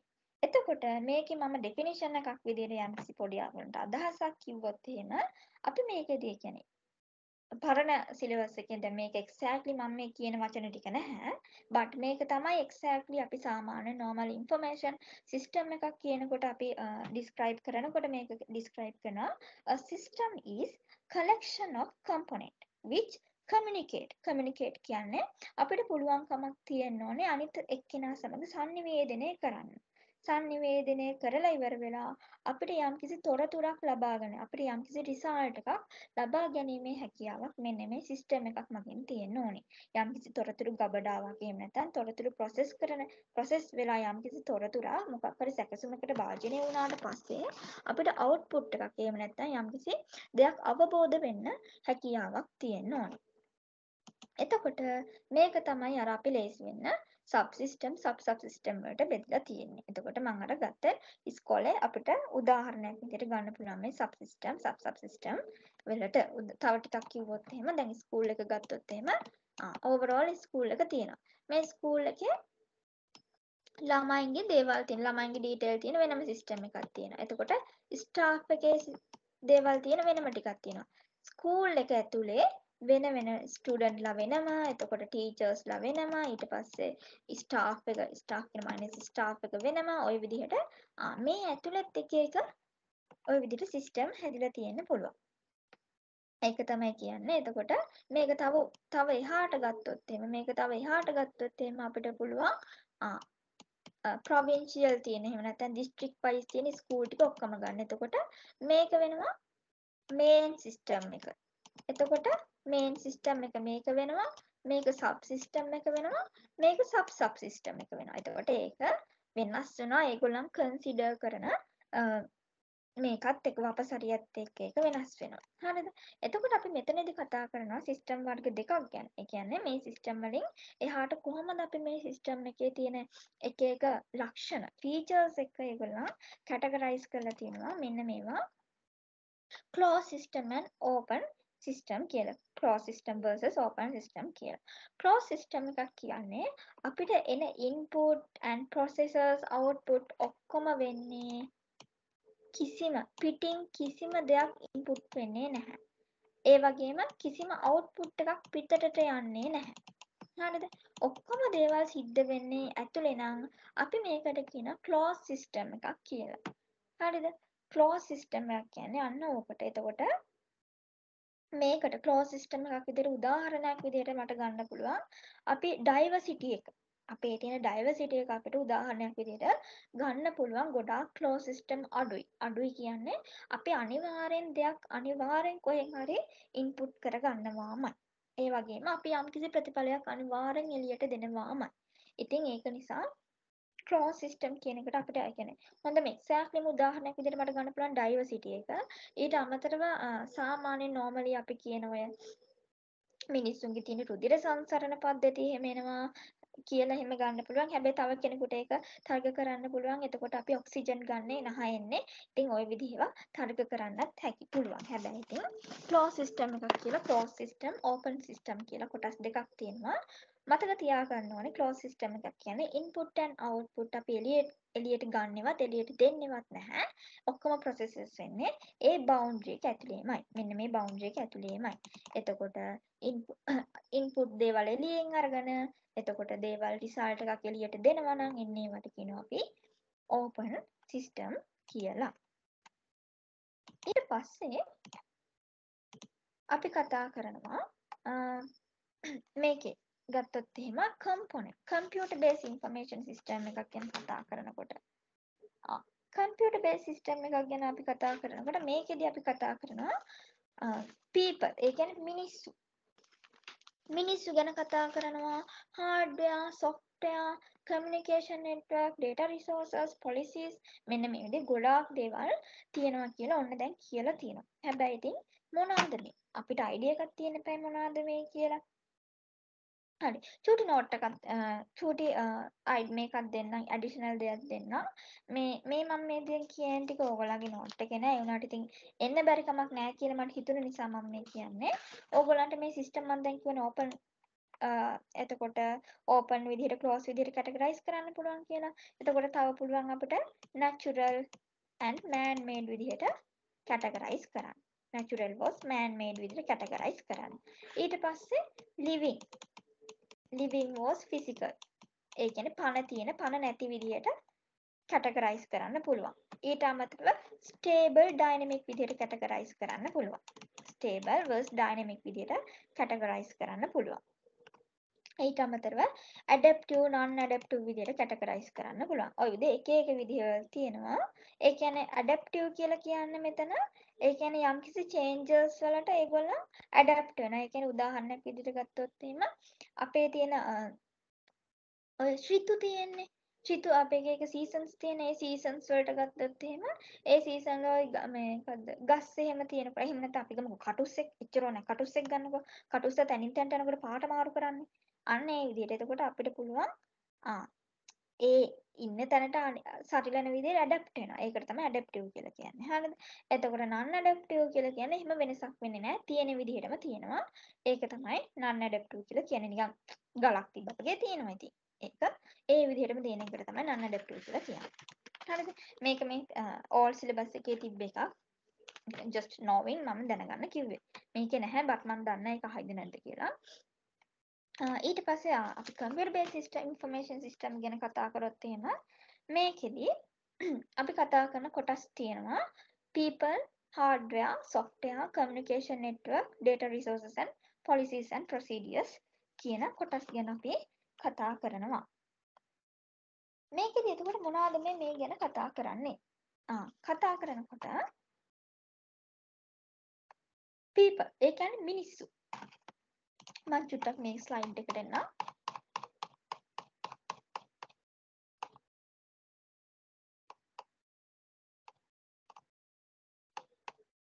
හරි.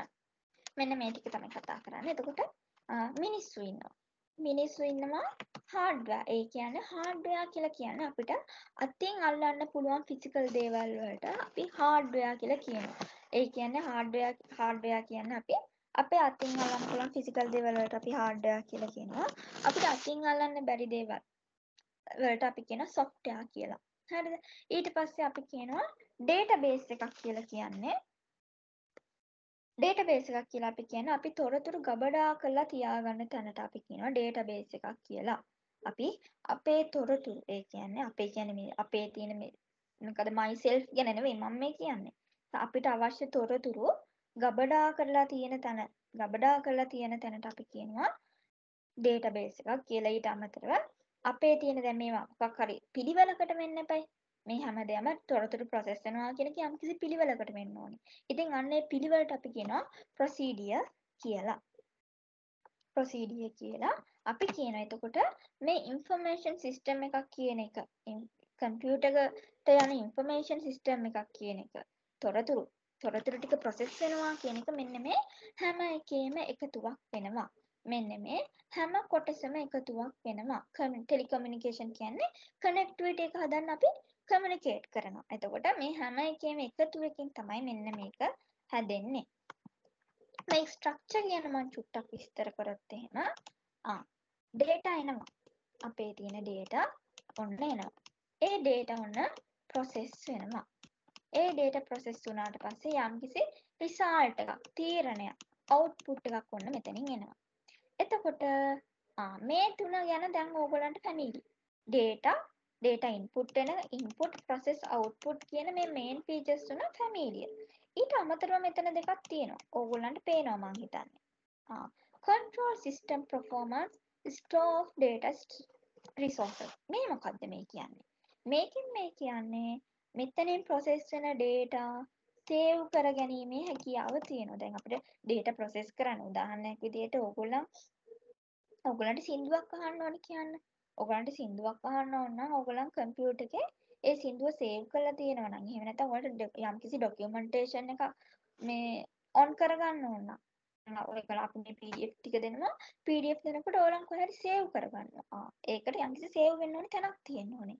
එතකොට එහෙම සේව් වෙන තැනක් තියෙනවා. ඊට පස්සේ මේක හරි විදියට මේක ඔයා මේ යම් කිසි බටන් එකක් තිබුවා මේක ක්ලික් වෙන්න ඕනේ ක්ලික් වුණාම ඕපන් වෙන්න ඕනේ යම් කිසි දා ඩිලීට් කරන්න ඕන නම් ඒක ඩිලීට් වෙන්න ඕනේ ඔයාට අවශ්‍ය දේ පෙන්වන්න ඕනේ ඉතින් මේකට control of system performance කියලා කියනවා ඉතින් ඔන්න ඕක තමයි මෙන්න මෙතන මේ ඒගොල්ලන් කියලා තියෙන්නේ එතකොට මේකෙදි people කියන්නේ මිනිස්සු කියන එක ඕගොල්ලන් හැමෝම දන්නවා hardware කියන්නේ අපිට අතින් අල්ලන්න පුළුවන් දේවල් software කියලා කියන්නේ අපිට අතින් අල්ලන්න බෑ මෙන්න මේ හાર્ඩ්වෙයාර් වලට කියන්න මේ වෙන්න ඕනි දේවල් කියන්න හදලා තියෙන දෙයක්. එහෙම නැත්නම් මිනිස්සුන්ගේ අවශ්‍යතා අනුව වැඩ කරගන්න කම්පියුටර් එක through වැඩ කරගන්න අපිට අල්ලන්න බැරිව හදලා තියෙන වැඩසටහන් වලට අපි කියන software කියලා. ඊට අමතරව communication network. ඒ කියන්නේ ඉන්ටර්නෙට් එක පාදක කරගෙන එහෙම නැත්නම් අපිට තව කෙනෙක් තව මැෂින් එකකට හෝ යම්කිසි තව දෙයකට ඩිවයිස් එකට සම්බන්ධතාවයක් හදා ගැනීමට අපි කියනවා නෙට්වර්ක් එකක් කියලා. ඊට පස්සේ අපේ තියෙන දත්ත සේව් කරන දත්ත ගබඩා කර ගැනීමට තියාගන්න තැනට කියනවා data resource එකක් කියලා. ඊට අමතරව අපි කියනවා මේ ටික කොහොමද හරියට හැන්ඩල් කරන ඒකට කියනවා අපි පොලිසි එකක් කියලා. අපි හරියට හැන්ඩල් කරන එකට පොලිසි එකක් කියලා කියනවා. ඊට පස්සේ අපි මෙතනදී අපි කතා කරනවා ඩිජිටල් වර්ල්ඩ් එක ගැන. ඒ කියන්නේ අර මං කතා කරා වගේ ඩිජිටල් කියන එකේ තේරුම මොකක්ද? ඩිජිටල් කියන එකේ තේරුම දන්නවද? ඩිජිටල් කියන්නේ සිංහලෙන් කිව්වොත් ඒක අපි සංඛ්‍යා කියලා කියනවා. සංඛ්‍යාංක කියලා කියනවා. එතකොට ඕගොල්ලන් දන්නවද මේ හැම දෙයක්ම කම්පියුටර් එකේ වෙන හැම දෙයක්ම වෙන්නේ 0.1. 0.1. මොකද්ද මේ 0.1 කියලා කියන්නේ? මේ 0.1 කියලා කියන්නේ ඔයගොල්ලන් දැන් CS ඉගෙන ගන්නකොට මේක ගැන ගොඩක් ලොකු අයිඩියා එකක් එනවා මොකද්ද මේ කියන්නේ කියලා. අපි හැමදේම කරන්නේ කරන්ට් එකෙන්නේ. මේ තියෙන ඔක්කොම ටික මොකක් හරි පවර් සප්ලයි එකකින් කරන්නේ. එතකොට අපි හැමතිස්සෙම සර්කිට්ස් ඒවා මේවත් එක්ක ඔය කනෙක්ටිවිටි එක හදලා තමයි එක එක වයර්ස් වලින් ඔය සිග්නල් ගෙනල්ලා එහෙමනේ අපි දැන් මේ කනෙක්ටිවිටි එක හදන්නේ. ඉතින් ඔන්න ඔය විදිහේ කනෙක්ටිවිටි එකක් හදාගන්න එකට තියෙන එකට අපි කියනවා ඩිජිටල් වර්ල්ඩ් කියලා. නෝමලි අපිට තේරෙන භාෂාවෙන් අපි කිව්වොත් එහෙම.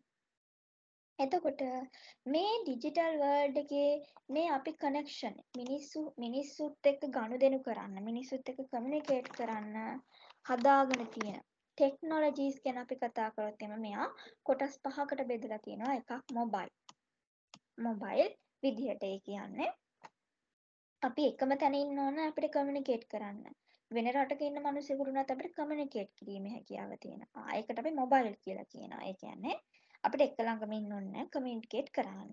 ඊට අමතරව ජංගම මොබයිල් කියන්නේ ජංගම තැනින් තැනට ඕනි තැනකට ගිහලා අපිට කමියුනිකේට් කිරීමේ හැකියාව තියෙනවා. හරිද? භූගෝලීය වශයෙන් අපිට ප්‍රශ්නයක් වෙන්නේ නැහැ.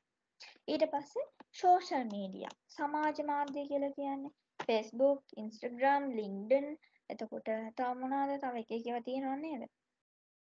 ඒ වගේ අපිට පුළුවන්. ඊට පස්සේ ඉන්ටර්නෙට් of things. ඉන්ටර්නෙට් එක භාවිතයෙන් සිදු කරන සියලුම දේවල් වලට අපි කියනවා ඉන්ටර්නෙට් of things කියලා. එතකොට cloud computing කියන්නේ මොකක්ද? cloud computing කියන්නේ දැන් ඕගොල්ලන් හිතන්නකෝ ඕගොල්ලන් මේ එන ෆිසිකල් මැෂින් එකක් තියෙනවා. ඕගොල්ලන් ෆෝන් එකෙන් හරි නැත්නම් ඕගොල්ලන්ගේ කම්පියුටරෙන් හරි එහෙමනේ මොනවාකින් හරි එන්නේ. හැබැයි අපිට පුළුවන් ෆිසිකලි අපි දැන් අපේ කම්පියුටර් එකට මොනවා හරි වුණොත් එහෙම අපේ තියෙන data ටික අපි කම්පියුටර් එකේ data save කරලා තියෙනවා නම් ඒ ටික අපිට යම් ගැනීමේ සම්භාවිතයක් සමහර වෙලාවට අඩු වෙනවා. අපිට ගන්න බැරි වෙනවා සමහරවිට. හැබැයි දැන් වෙනකොට අපිට පුළුවන් මෙහෙම ෆිසිකලි නැතුව අපේ වැඩ වර්චුවල් විදිහට කරගන්න. ඒ කියන්නේ ෆිසිකලි නැහැ. ෆිසිකලි අපිට අල්ලන්න පුළුවන් දේවල් නෙවෙයි. හැබැයි අපිට යම්කිසි ඉඩක් හදලා දීලා තියෙනවා. යම්කිසි ප්‍රොසෙසර්ස් ඉන්ටර්නෙට් එක හරහා වෙනම අපිට අල්ලන්න බැරි වුණාට වැඩ ටික කරගන්න පුළුවන් යම්කිසි මාධ්‍යයක්. එහෙම නැත්නම් යම්කිසි ස්පේස් එකක් හදලා තියෙනවා. ඉතින් ඔන්න ඔය විදිහට වැඩ කරන තැනට අපි කියනවා cloud computing කියලා. cloud computing කියලා අපි කියන උදාහරණයක් විදිහට අයි මේක cloud computing කියන්නේ. වලාකුළු තියෙනවා. අපිට වලාකුළු අල්ලන්න බෑනේ. අපි වලාකුළ ඇතුළට මේකද අල්ලන්න බැලුවොත් අපි එතනට ළඟට ගියත් ඒක අල්ලන්න යනකොට නිකන් දුමක් වගේ විසිරලා යනවා. හැබැයි මොකද්ද අපිට පේනකොට මෙන්න මේකෙන් වැස්ස දෙනවා කොහොම හරි. හැබැයි අපි දන්නේ ඒක වෙන්නේ කොහොමද කියලා නේ. වෙන්නේ කොහොමද කියන්නේ දැන් අපි දන්න මේ මෙතන සයන්ස් පාඩමක් නෙවෙයිනේ යන්නේ. එතකොට මේක ඝනීභවනය වෙලා ඔය එක සිනාරියෝස් ටිකක් තියෙනවානේ. එතකොට හැබැයි අපි එතනට ගිහලා ඕක අල්ලන්න බැලුවට අපිට මේ පුළුම් බෝලේ වගේ ඕක ඇල්ලෙන්නේ නැහැනේ. ඒ විදිහට අල්ලන්න බෑ. හැබැයි අපිට අවශ්‍ය දේවල් ටික කරගෙන එන්න ඒගොල්ලෝ ස්පේස් එකක් හදලා තියෙනවා. වැඩ එක ප්‍රොසෙස් එක ප්‍රොසීඩියර්ස් ටිකක් හදලා තිනවා වැඩ ටික කරගන්න පුළුවන්. ඉතින් ඔන්න ඕකට කියන cloud computing කියලා. ඊට අමතරව තමයි big data. big data කියන්නේ large amount of data. large amount of data process වෙන එකට කියනවා අපි big data කියලා. big data කියලා අපි කියනවා. ඊට පස්සේ අපි ගත්තොත් එහෙම ඊට පස්සේ අපිට තියෙනවා IT infrastructure ගැන කතා කරන්න. ඒකෙදි අපි කතා කරනවා කොටස් තුනක් ගැන. computer hardware and mobile devices ගැන අපි already දන්නවා දැන් මොකද්ද මේ කියන්නේ කියලා. software එකක් කියන්නේ අපිට අල්ලන්න බෑ.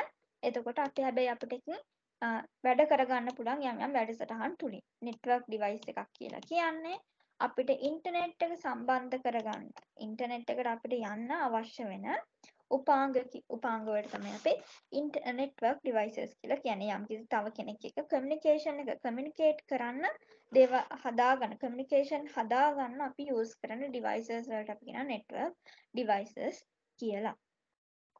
ඊට පස්සේ අපි තියෙනවා මේකේ ඒක ටෙක්නිකලි කියන්නේ පණ තියනවා නෙවෙයි මිනිස්සු ටෙක්නිකලි තාක්ෂණික වශයෙන් මේ යොදා ගන්න විදි තමයි මේ තියෙන්නේ.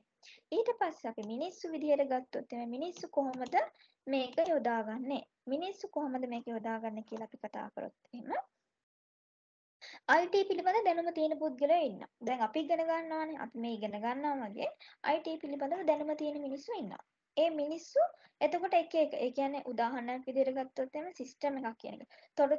තොරතුරු සැකසීමක් නෙමෙයි මෙතන සිද්ධ වෙන්නේ. එතකොට තොරතුරු ලබා ගන්න එක්කෙනෙක් ඉන්නවා. ඊට පස්සේ ඒ තොරතුරු හරි විදිහට මැනේජ් කරන්න තව කෙනෙක් ඉන්නවා. හරි විදිහට ඒ තොරතුරු පිටතට ප්‍රොසෙස් කරලා පිටතට ලබා දෙන්න තව කෙනෙක් ඉන්නවා. ඊට අමතරව මේ තොරතුරු හරියටම සකසලා තියෙන කියලා බලන්න තව කෙනෙක් ඉන්නවා. ඉතින් ඒ විදිහ එක එක knowledges තියෙන මිනිස්සු ඉන්නවා මෙන්න මේකෙදි වැඩ කරන්න. ඉතින් මේවා මේ human IT infrastructure කියලා කියන්නේ ඔන්න ඔය විදිහට. ඊට අමතරව අපිට මේකේ තියෙන features විදිහට ගන්න පුළුවන් flexible අපිට. ඊට අමතරව අපිට සාමාන්‍යයෙන් ඕනි දෙයකට compatible ඕනි දෙයකට ඒ කියන්නේ support කරන විදිහට හදන්න පුළුවන්. ඒ විදිහේ පුළුවන්. ඊට අමතරව robust. මොකද්ද මේ robust කියන්නේ? robust කියන්නේ provide data information to users. users ලට provide කරන ලබා දෙනවා users ලට අවශ්‍ය තොරතුරු. අවශ්‍ය වෙලාවේ හරි තොරතුරු ලබා දෙන එක තමයි මේකදී අපි robust කියලා කියන්නේ. ඊට පස්සේ අපි කතා කරමු levels තියෙනවා. levels තියෙනවා කියලා කියනවා මොනවාද මේ public විදිහට ඒ කියන්නේ මිනිස්සු ඕනේ මිනිස්සු අතරේ යන ඉන්ෆ්‍රාස්ට්‍රක්චර් එක. ඊට පස්සේ මේකට උදාහරණ විදිහට ඉලෙක්ට්‍රොනික එක්ස්චේන්ජර්ස් එතකොට ඕගොල්ලන් ගත්තොත් එහෙම කරන්සි විදිහට ඕගොල්ලන් අපි කියන්නේ අර USDT කියන එහෙම තියෙනවා එක ඒවා එතකොට ටෙලිකමියුනිකේෂන් උදාහරණයක් විදිහට ගත්තොත් දැන් අපි Google ලා ගත්තොත් එහෙම Google ලා වුණත් ඒගොල්ලන් world wide විදිහට ඒගොල්ලන්ගේ සර්විස් එක සපයනවා. එක සර්විස් ප්‍රොවයිඩර්ස්ලා ඉන්නවා. ඉතින් මේගොල්ලන් හැමෝටම සර්විස් එක සපයනවා. පබ්ලික් විදිහට තමයි ඒගොල්ලන්ගේ ඉන්ෆර්මේෂන්ස් ඔක්කොම ටික හැන්ඩල් වෙන්නේ. ඊට පස්සේ එතනින් පබ්ලික් එච්චර වයිඩ් නැති වුණත් විශාල ප්‍රමාණයක් තියෙනවා. එතකොට ඒක අපි ගත්තොත් එහෙම සාමාන්‍යයෙන් enterprise wide infrastructure කියලා අපිට හඳුන්වන්න පුළුවන්. උදාහරණයක් විදිහට ගත්තොත් එහෙම වෙබ්සයිට් එකක් overall වෙබ්සයිට් එකක් අපිට යම්කිසි හොඳ මිනිස්සු කොට්ටාශයකට එහෙම නැත්නම් හොඳ කස්ටමර් බේස් එකකට ඒක පිටරට එහෙම වෙන්න පුළුවන්. එතකොට බේස් එකට ඒගොල්ලන් හදලා තියෙන එකක් ගත්තොත් එහෙම ඒ විදිහට අපිට enterprise wide infrastructure කියලා අපිට ගන්න පුළුවන්. ඊට පස්සේ අපේ තියෙන පුංචි අපේ බිස්නසස් වලට අදාළ වෙන්න. බිස්නසස් වලට අදාළ වෙන ඒ කියන්නේ මෙතන ගත්තොත් එහෙම ඕවරෝල් හැම කමියුනිටි එකටම මේක අදාළයි. ඕවරෝල් ලෝකේ ඉන්න හැම කමියුනිටි එකක් වගේ මේකෙදි ඒම් කරනවා. ඊට වැඩි පොඩ්ඩක් අඩු වෙන උදාහරණයක් විදිහට ගත්තොත් එහෙම එන්ටර්ප්‍රයිස් වයිඩ් ස්ට්‍රක්චර් එකක් විදිහට නිකන් කියන්නේ ඔළුවට දාගන්න උදාහරණ ඔළුවට දාගන්න concept එක ඔළුවට දාගන්න ගත්තොත් එහෙම KFC එක බලන්නකෝ. දැන් ඒක කෑම කඩේ. කෑම ඕනි හැම මිනිස්සෙක්ටම ඕනි රටක දැන් මේක තියෙන ඕනි රටකින් ගිහලා කෑම ගන්න පුළුවන්. එතකොට මේවා කොහොමද මැනේජ් මේවා දැන් ඒගොල්ලෝ මැනේජ් කරන්න බෑ. මිනිස්සු මෙච්චර ප්‍රමාණයක් එනවා මේ රටේ මෙච්චර ප්‍රමාණයක් එනවා අපිට හැම මේකේ මේ වාර්ෂික ආදායම මෙච්චරක් ඇවිල්ලා තියෙනවා හැම එකෙම. එතකොට ඔන්න එන්ටර්ප්‍රයිස් වයිඩ් ඉන්ෆ්‍රාස්ට්‍රක්චර් එකට ගිහිල්ලා. එතනින් එහාට ගියොත් එහෙම චුට්ටක් පොඩි වෙනවා. ඒ කියන්නේ යම්කිසි ස්පෙසිෆයි රික්වයර්මන්ට් වලට අදාළ වෙන වෙබ් පේජස් තියෙනවා. උදාහරණ මේ විදිහට ගත්තොත් එහෙම බිස්නස් යම්කිසි බිස්නස් එකක් ඩෙවලොප් කරන්න හදපු වෙබ් පේජස් තියෙනවා. ඉතින් ඔන්න ඔය විදිහේවට අපි තව ටිකක් උඩට ගිහිල්ලා ඔක කරනවා. බිස්නස් විදිහට බිස්නස් යුනිට් විදිහට ගන්න. ඉතින් ඊට පස්සේ අපි ඔය විදිහට ලෝකල් IT ගත්තොත් එහෙම නිකන් අපි normally අපි ගන්න. මේ දෙකම එකට යන දෙකක් වගේ තියෙන්නේ. අපි අපේ normally යම්කිසි කැම්පස් එකකින් දෙන ගැදරින් ටිකක් අන්න ඒ විදිහේ දේවල් අපිට මේකෙදි ගන්න පුළුවන්. ඊට පස්සේ අපි ගත්තොත් එහෙම තුනක් IT ඉන්ෆ්‍රාස්ට්‍රක්චර් එක කොහොමද මේක ඩිපෙන්ඩ් වෙන්නේ? ඒ කියන්නේ මේක කොහොමද මේවට බලපාන්නේ කියන තුනක් ගැන මෙතෙන්දී ඒගොල්ලන් කතා කරන එකක් තමයි බිස්නස් ස්ට්‍රැටජි එක. බිස්නස් එකක් කරන මේ IT සර්විසස් ගත්තොත් එහෙම මේක බිස්නස් වලට බලපාන විදිහ. බිස්නස් වලට. ඊට පස්සේ ඉන්ෆර්මේෂන් තොරතුරු සංවේදන තාක්ෂණ වලට බලපාන විදිය. ඊට පස්සේ ස්ට්‍රැටජි එකක්. ඒ කියන්නේ තව දේවල් ඩෙවලොප් කරන්න අපි කොහොමද මේක යොදාගන්නේ. එතකොට මේ හැම දෙයකම මේ කියන්නේ අපි තොරතුරු ලොකුවට ගන්න අපි තොරතුරක් ලබා ගන්න තොරතුරක් සක්සස් කරගන්නේ. එහෙම නැත්නම් තොරතුරක් ප්‍රොසෙස් කරනවා කියන්නේ එතනින් අපි හැමතිස්සෙම පොසිටිව් දෙයක් රිසල්ට් එක විදිහට බලාපොරොත්තු වෙනවා. අපි පොසිටිව් දෙයක් අපේ රිසල්ට් එක විදිහට බලාපොරොත්තු වෙනවා. ඉතින් ඒකට කොහොමද මේ යොදාගන්නේ කියන එක තමයි මේකෙදි අපි මේ කියලා තියෙන්නේ. හරි. ඊට පස්සේ අර කලින් ටිකම තමයි තියෙන්නේ. එතකොට මෙතන මේකෙන් MCQ එකක් සමහරට එන්න පුළුවන්. information system use. මේ information system එකක් හදනවා කියන එක. කොහොමද ඒක කරන්නේ? උදාහරණයක් විදිහට ගත්තොත් එහෙම නිකන් හිතන්න ඕගොල්ලන් යනවා ෆුඩ් සිටි එකකට. මං හිතනවා මෙතන ඉන්න හැම එක්කෙනා ෆුඩ් සිටි එකකට ගිහිල්ලා ඇති කියලා. ෆුඩ් සිටි එකට ඕගොල්ලන් ගියාම බඩු ටික දෙනවා ඕගොල්ලන්. බඩු ටික දුන්නම එතන ඉන්න කවුන්ටර් එකේ කැෂියර් එකේ ඉන්න ඒ පුද්ගලයා කරන්නේ පර්සන් කරන්නේ බාකෝඩ් එකක් තියෙන ඔන්න ඕක අල්ලනවා. ඒක අල්ලපු ගමන් ඔන්න ස්ක්‍රීන් එකේ වැටෙනවා මේ බඩුවේ මෙච්චරයි මිල මෙන්න මෙහෙම වැටෙනවා. අන්තිමට ඕගොල්ලන්ගේ ටෝටල් amount එකත් ඕවා එනවා. හරි. ඊට පස්සේ ඕගොල්ලන් කරන්නේ පේමන්ට් එක කරන කාඩ් වලින්. පේමන්ට් එක කරන කාඩ් වලින්. ඔන්න සිනාරියෝ එක හිතා ගන්න. ෆුඩ් සිටි එකට යනවා ෆුඩ් සිටි එකකින් බඩු ගන්නවා. බඩු අරගෙන කැෂියර් එකට යනවා. කැෂියර් එකට ගියාට පස්සේ මොකද කරන්නේ? ඒ මිනිස්සයා ඔන්න බඩු ටික ඔක්කොම ටික බාකෝඩ් ටික අල්ලලා ඉවරලා ඔන්න දැන් ස්ක්‍රීන් එකේ සම්පූර්ණ ගාණ ටෝටල් එක එනවා. ඔයාගේ කාඩ් එකෙන් පේමන්ට් එක කරනවා. බලන්න. ඔන්න. කැෂියර් එකට ගියාම කැෂියර් එකේ මිනිස්සෙක් හිටියා. ඒ මිනිස්සයා තමයි බාකෝඩ් එක අල්ලලා ඉවර වෙලා ඔන්න අර තියෙන කම්පියුටර් එකට ඕනි ඩේටා ටික එන්ටර් කරේ. ඒ කියන්නේ විස්තර ටික ගත්තේ. ස්ක්‍රීන් එකට අවශ්‍ය බඩුවේ විස්තර ටික ගත්තේ ඔන්න ඒ මිනිස්සයා. ඊට පස්සේ මේක ස්ක්‍රීන් එකට ගන්නවා කියන්නේ ස්ක්‍රීන් එකට ගන්නවා කියන්නේ එතන එයා යූස් කරන්නේ මොකද්ද? කම්පියුටර් එකක්. කම්පියුටර් එක කියන්නේ ෆිසිකලි අපිට අල්ලන්න පුළුවන් දෙයක්. හાર્ඩ්වෙයාර් එකක්. ඊට අමතරව එයා ඒකට අවශ්‍ය විදිහට මවුස් එක යූස් කරනවා, කීබෝඩ් එක යූස් කරනවා. ඔය අල්ලන්න පුළුවන් හැමදේම අපි හાર્ඩ්වෙයාර් කියලා ගන්නවා. එතකොට එතනදී ඔන්න ටෝටල් එක කවුන්ට් වෙලා එනවා. ටෝටල් එක මුකුත් කරන්නේ නැතුව අන්තිමට අරයට පෙන්නනවා මේක තමයි මෙයාගේ ටෝටල් එක. යම්කිසි සොෆ්ට්වෙයාර් එකකින් වෙන්නේ. යම්කිසි වැඩසටහනක් මගින් තමයි ඒක වෙන්නේ. ඊට පස්සේ මොනවාද මෙයා මේ ඇතුළත් කරන්නේ? මොනවාද මෙයා මේ සොෆ්ට්වෙයාර් එකට ඇතුළත් කරන්නේ? මේ ටෝටල් එකෙන් එයා ඇතුළත් කරේ මොනවාද? අර බඩු වල මිල ගණන් විස්තර ටික. බඩු වල මිල ගණන් විස්තර ටික. ඒ කියන්නේ ඒ data ඇඩ් කරනවා. ඊට පස්සේ මොකද්ද කරන්නේ? ක්‍රෙඩිට් කාඩ් එකෙන් පේමන්ට් එක කරනවා. ක්‍රෙඩිට් කාඩ් එකෙන් පේමන්ට් එක කරන්න මොකද්ද? ඇතුලේ බැංකුවක් නෑනේ ස්ලිප් පුරවන්න නේද? හැබැයි අර ඩිජිටල් නිකන් කාඩ් එක අල්ලපු ගමන්ම මෙන්න ඔයාට හරියන amount එක කැපිලි ඉවර වෙලා ඔයාට දෙනවා කාඩ් එක. මොකක්ද? බැංකුවත් එක්ක කනෙක්ට් වෙලා ඉන්නේ. බැංකුවත් එක්ක කනෙක්ට් වෙලා ඉන්නේ. ඒ කොහමද? නෙට්වර්ක් එක. ඔන්න ඕකට තමයි අපි නෙට්වර්ක් එක කියලා කියන්නේ. මම හිතනවා මේ සිනාරියෝ එකෙන් ඔයාට මෙන්න මේ පහ කොහොමද මේ එක සිස්ටම් එකක් කියන එකට යූස් වෙන්නේ කියලා තේරුම් ගන්න ඇති කියලා. එතකොට තේරුම් ගන්න ඇති කියලා මම හිතනවා කොහොමද හැම සිස්ටම් එක දැන් මම මෙතන ගත්තේ ඔය දැන් කඩේක මේ බඩු ටික එන්ටර් කරන්න පුළුවන් සිස්ටම් එකක්නේ. ඒ විදිහට තමයි ඕනෙම සිස්ටම් එකකට ඔන්න ඔය ටික පොදු දේවල් වෙනවා මෙන්න මේ ටික. ප්‍රශ්න තියෙනවද මොනවා හරි? ප්‍රශ්න තියෙනවා නම් අහන්න. ඔව් දෙනවා. මම දාන්නම් ගෲප් එකට මේක ඉවර වෙලා.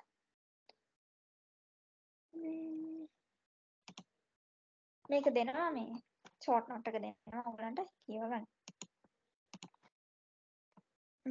ඊට පස්සේ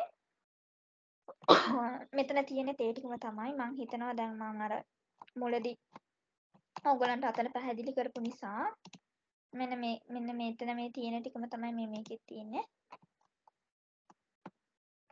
ඒ නිසා මම හිතන යන්නේ ඊට පස්සේ මෙතන තියෙන්නේ ඔය මං කියපු ටිකම තමයි මොනවද තියෙන්නේ people මිනිස්සු ඉන්නවා ස්පෙෂලිස්ට්ලා මොනවාද මෙතන මේ ස්පෙෂල් people resources කියලා මෙතන මේ ස්පෙෂලිස්ට්ලා කියලා මේක මම ගත්තේ ඕගොල්ලන්ගේ VLE එකේ තිබිලා මෙන්න මේක ගත්තේ මම ඕගොල්ලන්ගේ VLE එකේ තිබිලා අන්න බලන්න කොතනද ඒක තිබ්බේ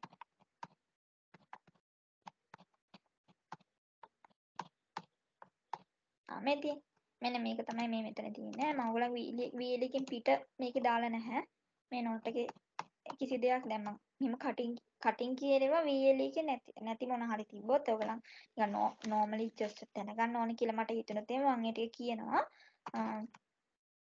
මොකද දැන් මට ඇත්තට මේකෙන් ඔයගොල්ලන් VLE එක ගයිඩ් එකක් පිට දීලා යනකොට මේ දැන් රිවිෂන් එකේදී දැන් ගොඩාක් හදිසි වෙලා ඉදී ආනේ මේකත් ඉගෙන ගන්න කියලා මට ඉතින් ඇඩිෂනල් දේවල් දාලා තව ඔයගොල්ලන්ට බර්න් එකක් දෙන්න ඕනේ නැති නිසා මම මේවා දාලා නැහැ.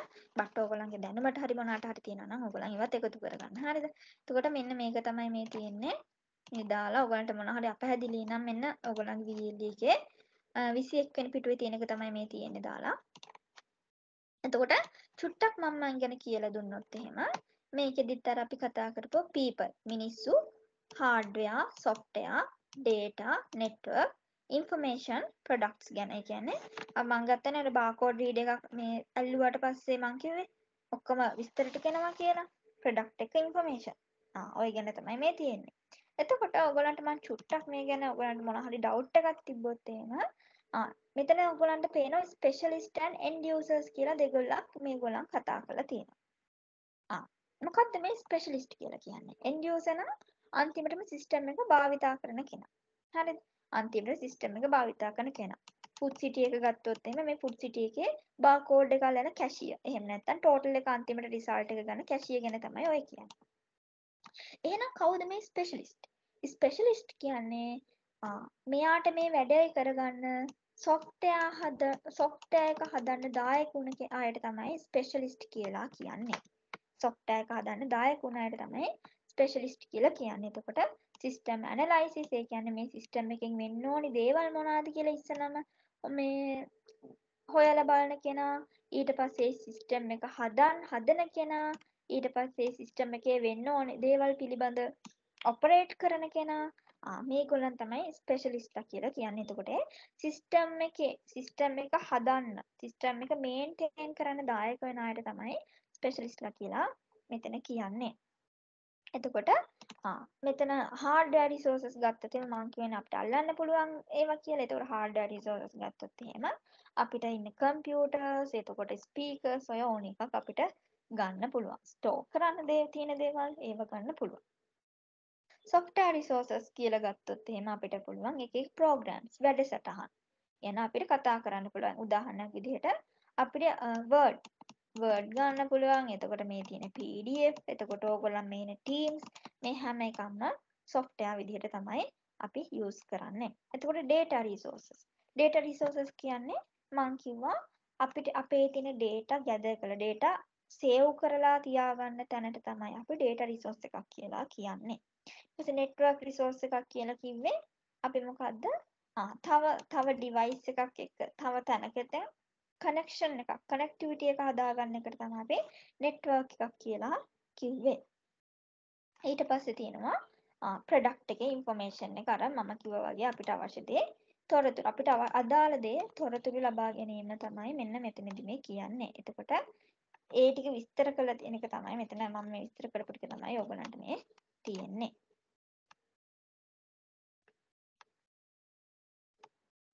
හරි. දැන් ඔන්න තව චුට්ටක් වැඩි අහලා නැති ටිකක් ගැන තමයි දැන් මම මේ ඔයගලන්ට කියන්න හදන්නේ. ඒ කියන්නේ ඔයගලන් දැන් මේ කියවලා හරි මොන හරි අයිඩියා එකක් තියෙනවා නම් ඉතින් shape එහෙම නැති අයට තමයි මම මේ මෙන්න මේ ටික තියෙනවා hardware. එහෙම නැත්නම් අපිට දැන් මේ අතින් අල්ලන්න පුළුවන් ඒවා ගොඩක් තියෙනවානේ. හැබැයි මිනිස්සුන්ගේ අවශ්‍යතාව වෙනස්. ඒ කියන්නේ අපේ හැම මනුස්සයම එක වගේ නෑ. එතකොට මේ මිනිස්සුන්ට එක එක විදිහට එක එක දේවල් කරන්න සිද්ධ වෙනවා. නේ? එක එක මිනිස්සු එක එක විදිහට මේගොල්ලන්ගේ අවශ්‍යතාව වෙනස් වෙනවා. ඉතින් ඔයා හිතන්නකෝ ඔයාට කේක් කන්න. ගෙදර බර්ත්ඩේ එකක් තියෙනවා කේක් කන්න. හරිද? එතකොට එක්කෙනෙක්ගේ නම් බර්ත්ඩේ එක තියෙනවා. එක කේක් ගෙඩියයි නම් ඕනේ. ඔයා කේක් කිලෝ 100ක් හදන්නේ නැහෙනේ. අපි කේක් කන්නාස ඒක වෙනම කතාවක්. හරි. ඔයා හදන්නේ එහෙනම් ඔය කිලෝ එකක් කිලෝ දෙකක් අපිටම හදයි. මිනිස්සුන්ගේ අවශ්‍යතාවල් වලට අනුව මිනිස්සු ඒගොල්ලන්ට ඇයි අපි කේක්ස් කිලෝ 100ක් හදන්නේ නැත්තේ? අපි ඒක හදන්නේ නැත්තේ. නැත්තම් ඔයා ෆුඩ් සිටි එකේ උදාහරණයක් ගන්නකො. අපි ෆුඩ් සිටි එකට ගිහිල්ලා ඉවර වෙලා අපි ගන්නේ ෆුඩ් සිටි එකට යනවා. ෆුඩ් සිටි එකේ තියෙන මොනවාද? ටිකක් නරක් වෙනවා වගේ එළවලු තියෙනවා. එළවලු තියෙනවා. හරි. එළවලු තිබ්බා කියලා ෆුඩ් සිටි එකේ තියෙන ඔක්කොම එළවලු ටික උස්සන් ඉන්නනේ. දැන් නම් එළවලු ගන්න බෑ. ඒව ගොඩක් ගන්නවා. මං කියන්නේ එහෙම නෙවෙයි. අපි සාධාරණ විදිහට තිබ්බත් අපි තියෙන ඔක්කොම ටික එතන තියෙන උස්සන් ඉන්න නැහැනේ. අපේ අවශ්‍යතාවයට තමයි අපි ගේන්නේ. හරිද? එකක් අපිට ඒව නරක් වෙනවා. එතකොට අපිට වියදම් කරපු මුදලෙන් අපිට ඒක වැඩක් නැති වෙනවා. ඉතින් ඒක නිසා අපි කරන්නේ මොකද්ද? අපේ මුදලට සරිලන විදිහට අපිට worth කියලා හිතෙන විදිහට අපිට අවශ්‍ය දේවල් ටික අරගෙන එනවා. ඉතින් මේ hardware solution කියන එකෙත් ඒගොල්ලන් මූලිකවම idea එක දීලා තියෙන්නේ ඔන්න ඕක. ඒ කියන්නේ දැන් අපි hardware කියන්නේ අපිට අතින් අල්ලන්න පුළුවන් දේවල්. නේ? අපිට අතින් අල්ලන්න පුළුවන් දේවල්. එතකොට මේ hardware කියන එකට අතින් ඔය මොනවා හරි හදනකොට ඒකට තියෙන ෆීචර්ස් ඒවා මේවා එක අපිට යන කොස්ට් එක වැඩි වෙනවා. ඉතින් අපේ අවශ්‍යතාවයට අනුව තමයි අපේ තියෙන හાર્ඩ්වෙයාර්. ඒ කියන්නේ මේ අපේ අවශ්‍යතාවයට අනුව තමයි මෙන්න මේ හાર્ඩ්වෙයාර් කියන අපි යූස් කරන්නේ. ඉතින් මිනිස්සුන්ගේ මේ අවශ්‍යතාවල් වලට අනුව මේ හાર્ඩ්වෙයාර් යූස් කරනකොට මේගොල්ලෝ කියනවා මේව යූස් කරන්න ඒගොල්ලන් චුට්ටක් බලනකොට මිනිස්සු මෙන්න මේ විදිහ තැන්වලදී තමයි මේ අවශ්‍යතාවයන් වලට තමයි මේවා යූස් කරන්න කියලා. එතකොට ඒකෙදි පළවෙනිටම අපි කතා කරනවා fluctuating computing needs. මිනිස්සුන්ගේ අවශ්‍යතාවලට ගත්තොත් එහෙම සාමාන්‍යයෙන් එදිනෙදා මිනිස්සුන්ගේ අවශ්‍යතාවලට එදිනෙදා වෙනස් වෙන අවශ්‍යතාවයන් වලට මිනිස්සු පාවිච්චි කරනවා on demand computing. යම්කිසි demand එකක් තියෙන computing විදිහට අපි කියන්නේ අපේ normal අපි ගත්තොත් එහෙම අපේ තියෙන laptops ඒවා මේවා අපිට අවශ්‍ය විදිහට පාවිච්චි කරන්න ඕන අපි on demand computing resources අපිට අවශ්‍ය විදිහට ගන්න user ගේ අවශ්‍යතාවයට අනුව ගන්න අපි hardwares පාවිච්චි කරනවා. ඊට පස්සේ අපි large scale problem ඒ කියන්නේ server warehouse එකක් වගේ ගත්තොත් එහෙම ඒ කියන්නේ machines ගොඩාක් තියෙනවා server machines තියෙනවා. ඒ කියන්නේ අපි ගත්තොත් එහෙම ඔයා හිතන්නකෝ කම්පැනි එකක් තියෙනවා. මේ කම්පැනි එකේ තියෙන account branch එක වෙනම. එතකොට තව මොනවාද design කියලා branch එකක් වෙනම තියෙනවා. managing branch වෙනම තියෙනවා. branches ගොඩක් තියෙනවා. එතකොට මේ හැම එකේම computers තියෙනවා 100 ගන්න. මේකෙත් 100යි මේකෙත් 100යි දැන් ගොඩක්නේ. එතකොට මේ හැම එකක්ම අපි මැනේජ් කරන්න ඕනේ. මේ හැම එකක්ම අපි මැනේජ් කරන්න ඕනේ. ඉතින් ඔය විදිහ ලොකු අපසාරියක තියෙන මීටත් වැඩි ලොකු වෙන්න පුළුවන්. හරිද? ලොකු අපසාරියක තියෙන ඒවට අපි මේකද තියෙන ඒවා ගැන ඒ කියන්නේ අපි අපසාරිය ගැන ඒ කියන්නේ විශාලත්වයේ කොච්චර දුරට වීදෙන්න ඕනද කියන එක බලලා ඉවර වෙලා. දැන් මෙතන නම් අපි අවශ්‍යතාවය අනුව අපේ අවශ්‍යතාවය අනුව අවශ්‍යතාවය මූලික කරගෙන තමයි අපි මෙතන අපේ කම්පියුටර් එක හරි අපේ අවශ්‍ය ඩිවයිස් එක ගන්න. මෙතන අපිට මොකද්ද අපි මෙතන ගොඩක්ම බලන්නේ කොච්චර දුරක් පැතිරෙන්න ඕනද මේක කොච්චර විශාල වශයෙන් අපිට මේක ස්කේල් එක. ඒ කියන්නේ පැතිරෙන ප්‍රමාණය ගැන කන්සිඩර් කරලා තමයි මෙතන අපි ගන්නෙ. හරිද? එතකොට ඊට පස්සේ edge computing. edge computing කියන්නේ process bandwidth එක, processing speed එක, cost issues. ඒ කියන්නේ bandwidth එක කියන එක ගැන මම කිව්වොත් එහෙම මේවා bandwidth එක කියන එක IS වලට ලොකුවට අදාළ වෙන දෙයක් නෙමෙයි. හැබැයි information system ඉගෙන ගන්නකොට ඔයගලන්ට අදාළ වෙන දෙයක්. හරිද? bandwidth එක කියලා කියන්නේ ඕගොල්ලන් දැකලා තියෙනවද? සාමාන්‍යයෙන් ටීවී එකේ එහෙමත් ඔය යනකොට යන්නේ මොකද්ද මෙගාබයිට් මොකද්ද 15 16 Mbps වලින් මේකද්ද Mbps වලින් මේ ස්පීඩ් එකකින් ඔන්න data transfer කරන්න පුළුවන් ඊට පස්සේ download ස්පීඩ් එක මෙච්චරයි upload ස්පීඩ් එක මෙච්චරයි ඔයගොල්ලන්ට fiber ගත්තොත් ගොඩක් වැඩි වෙනවා එහෙම තියෙනවා එතකොට අපි ගත්තොත් ඔයා මොන හරි download කරනකොට ඔන්න සමහර වෙලාවට ඉක්මනටම download වෙනවා සමහර වෙලාවට හරි හිමීට download වෙන්නේ එතකොට සාමාන්‍යයෙන් දැන් අපිට ඕක හිතන්නකෝ එයා ටිකටින් එයාලයින් ටිකටින් වගේ සර්විස් එකක් තියෙනවා කියලා. එතකොට ඒ වෙලාව මෙහෙම නැත්තම් ඔය හොස්පිටල් වල තියෙන මොන හරි දේවල් ටිකක් තියෙනවා කියලා. මම හොස්පිටල් වල එක සෙක්ෂන්ස් තියෙනවානේ. එතකොට සමහර වෙලාවට අපිට ඒවට ඉමීඩියට්ලිම රෙස්පොන්ඩ් කරන්න වෙනවා. ඉමීඩියට්ලිම අපිට රෙස්පොන්ඩ් කරන්න වෙනවා. එතකොට අපිට ඒව ස්ලෝ වෙන්න බෑ. ඉතින් අපි එතකොට ගොඩක්ම කන්සිඩර් කරන්නේ මොකද්ද? අපිට තියෙන අවශ්‍ය ස්පීඩ් එකෙන් අපිට දේවල් කරගන්න පුළුවන් එක. එතකොට අපි එන්නේ මේ විදිහට ඒවට කියනවා අපි edge computing කියලා. අපි ඒවට කියනවා edge computing කියලා. මිනිස්සුන්ගේ අවශ්‍යතා අනුව කැටගරයිස් කරලා තියෙන්නේ. කොහොමද මේ අපි මිනිස්සු කොහොමද මේවා තෝරගන්නේ කියන එක ගැන තමයි මේ කතා කරන්නේ. හරිද? ඊට පස්සේ තව තියෙනවා automatic computing.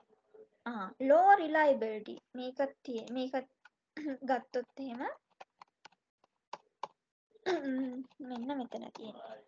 මෙන්න මෙතන තියෙන්නේ self configuring self optimizing එතකොට self protecting self heating අපිට අවශ්‍ය දේවල් අපේ තියෙන අවශ්‍ය දේවල් ඔටෝනොමික් විදිහට කරගන්න පුළුවන් විදිහට ඒගොල්ලන් කන්සිඩර් කරන්නේ අන්න ඒක කොහොමද මේක කරන්නේ ඉතින් අන්න ඒ විදිහට කරන ඒවටත් අපි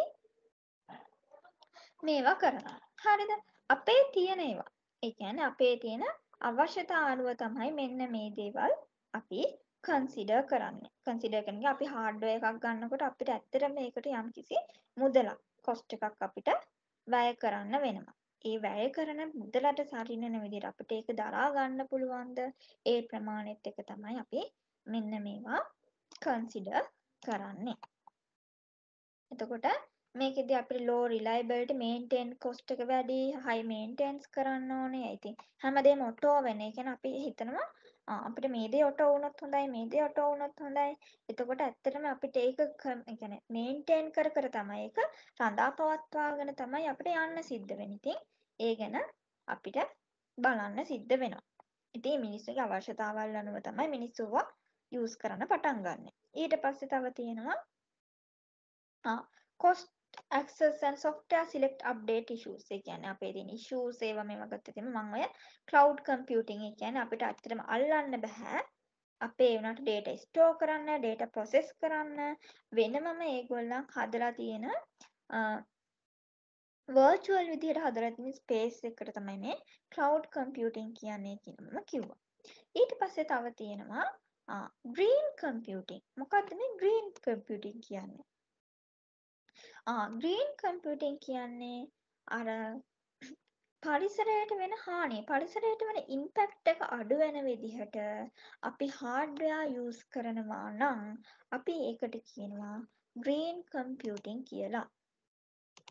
අපි ඒකට කියනවා green computing කියලා. පරිසරයට සිදුවෙන හානිය ඉම්පැක්ට් එක අවම වන විදිහට අපේ තියෙන දේවල් යූස් කරනවා නම් අපි මේකට කියනවා green computing කියලා. ඊට පස්සේ අපි කතා කරමු IS infrastructure එකගේ infrastructure වල දැන් hardware ගැන අපි කතා කරානේ. software ගැන අපි කතා කරමු. එතකොට software එකක් කියන්නේ මොකක්ද? සරලවම කිව්වොත් software එකක් කියන්නේ වැඩසටහනක්. සරලම කිව්වොත් එන්න software එකක් කියන්නේ වැඩසටහනක්. ඒ කියන්නේ යම්කිසි දේවල් ටිකක් කරන්න කියලා හදලා තියෙන යම්කිසි දේවල් ටිකක් කරන්න කියලා හදලා තියෙන ඉන්ස්ට්‍රක්ෂන් එකක්. උදාහරණයක් විදිහට ගත්තොත් එහෙම ඩේ ටු ඩේ ලයිෆ් එකේ ගත්තොත් එහෙම ඕගොල්ලන් කොතන හරි යනවා නම් ඕගොල්ලන් හිතන්න පන්සලකට යනවා කියලා. පන්සලකට හරි ටිකක් ප්‍රසිද්ධ තැනකට යනවා නම් අන්න ඒ බෝඩ් එකේ ලියලා තිනවා පාවන් ගාලවා ඇතුල් වෙන්න. එතකොට හිස් වැසුම් ගලවා ඇතුල් වෙන්න. අපි ඒක අනුව වැඩ කරනවා. ඉතින් software එකටත් එන්නේ මේ විදිහ එකක් කියන්නේ. හරිද? අපි කියනවා ඔයාගේ වෙන්න තියෙන මෙන්න මේ වැඩ ටික. ඔයාගෙන් වෙන්න තියෙන මේ වැඩ ටික මේ දේ මෙයා යූසර් මේ විදිහට කරොත් මේ කියන්නේ වර්ඩ් එක ගමු අපි. වර්ඩ් එක නැත්නම් ෆුඩ් සිටි එකම ගමු අපි. ෆුඩ් සිටි එකේ ඔන්න දැන් බාකෝඩ් රීඩ් එක අල්ලුවම බාකෝඩ් රීඩ් කියන්නේ මෙන්න මේකනේ. ඒක කියවන්න පුළුවන් විදිහට හදලා තියෙනවා. කියවන්න පුළුවන් විදිහට සිස්ටම් එක හදලා තියෙනවා. මේ ඊට මෙහෙම මේ ඉලක්කම් ටික තිබ්බොත් මෙන්න මේකෙන් කියවන මේක. ඒක අනුව ඔයාට තියෙන්නේ මෙන්න මේකට ඩීටේල්ස් ටික දෙන්න. යම්කිසි ඉන්ස්ට්‍රක්ෂන් එකකට යම්කිසි උපදෙස් මාලාවකට හදපු වැඩසටහන් වලට තමයි අපි මේ software කියලා කියන්නේ. එතකොට මේ software අපිට ගන්න පුළුවන් ආකාර තියෙනවා. software use කරන්න ගන්න පුළුවන් ආකාර තියෙනවා. හරිද? එතකොට කොහොමද මේ software කියන ඒවා බෙදෙන්නේ? Using open source software. මොකද්ද මේ open source software කියලා කියන්නේ? ඒ කියන්නේ අපිට open source software එකට license එකක් වෙනම දෙන්නේ නැහැ. authoritative license එකක් දෙන්නේ නැහැ. ඒ කියන්නේ අපිට කිසිම මුදලක් වියදම් නොකර කිසිම මුදලක් වැය නොකර අපිට මේ software එක download කර ගැනීමේ හැකියාව තියෙනවා. හරිද? free අපිට ඒක ලබා ගැනීමේ හැකියාව තියෙනවා. එතකොට මේකට අපි කියනවා open source software කියලා. ඊට පස්සේ තියෙනවා integrated variant software tools. ඒ කියන්නේ එක එක softwares හදන්න පුළුවන් tools තියෙනවා. එතකොට මේවා අපිට ගන්න පුළුවන්. ඒ කියන්නේ softwares හදන්න අපි use කරන tools තියෙනවා. එතකොට ඒවා පිළිබඳව අපිට තියෙනවා. ඊට පස්සේ එක එක service providers. ඒ කියන්නේ උදාහරණයක් විදිහට Microsoft වගේ service providers ලා තියෙනවා. මේ softwares හදලා දෙන අය ඉන්නවා. එතකොට මේ විදිහට තමයි මේක හැදිලා තියෙන්නේ. හරි. ඊට පස්සේ මොකද්ද කියනවා මෙයා continuously upgrading OS and application can be huge cost factor. මොකද්ද මේ කියන්නේ? සාමාන්‍යයෙන් අපි OS එකක් operating system එකක් කියන එක අපේ machine වලට දානකොට ගොඩක් වෙලාවට මිනිස්සු කරන්නේ කඩේ තියෙන එකක් අරගෙන ඕන දැන් boot කරන මේකට දාගන්නවා. හැබැයි අපි ඇත්තටම කිව්වොත් එහෙනම් අපි OS එක නැත්නම් operating system එක කියන එක සල්ලි දීලා ගන්න ඕනි එකක්. සල්ලි දීලා ගන්න ඕනි එකක්. හරිද? මෙතන classification එක මෙන්න මේ classification එක තියෙනවා මේක දාලා තියෙනවා. හරි. හරි. මෙතන මම ඔයගොල්ලෝ චුට්ටක් කියලා දෙන්නම්.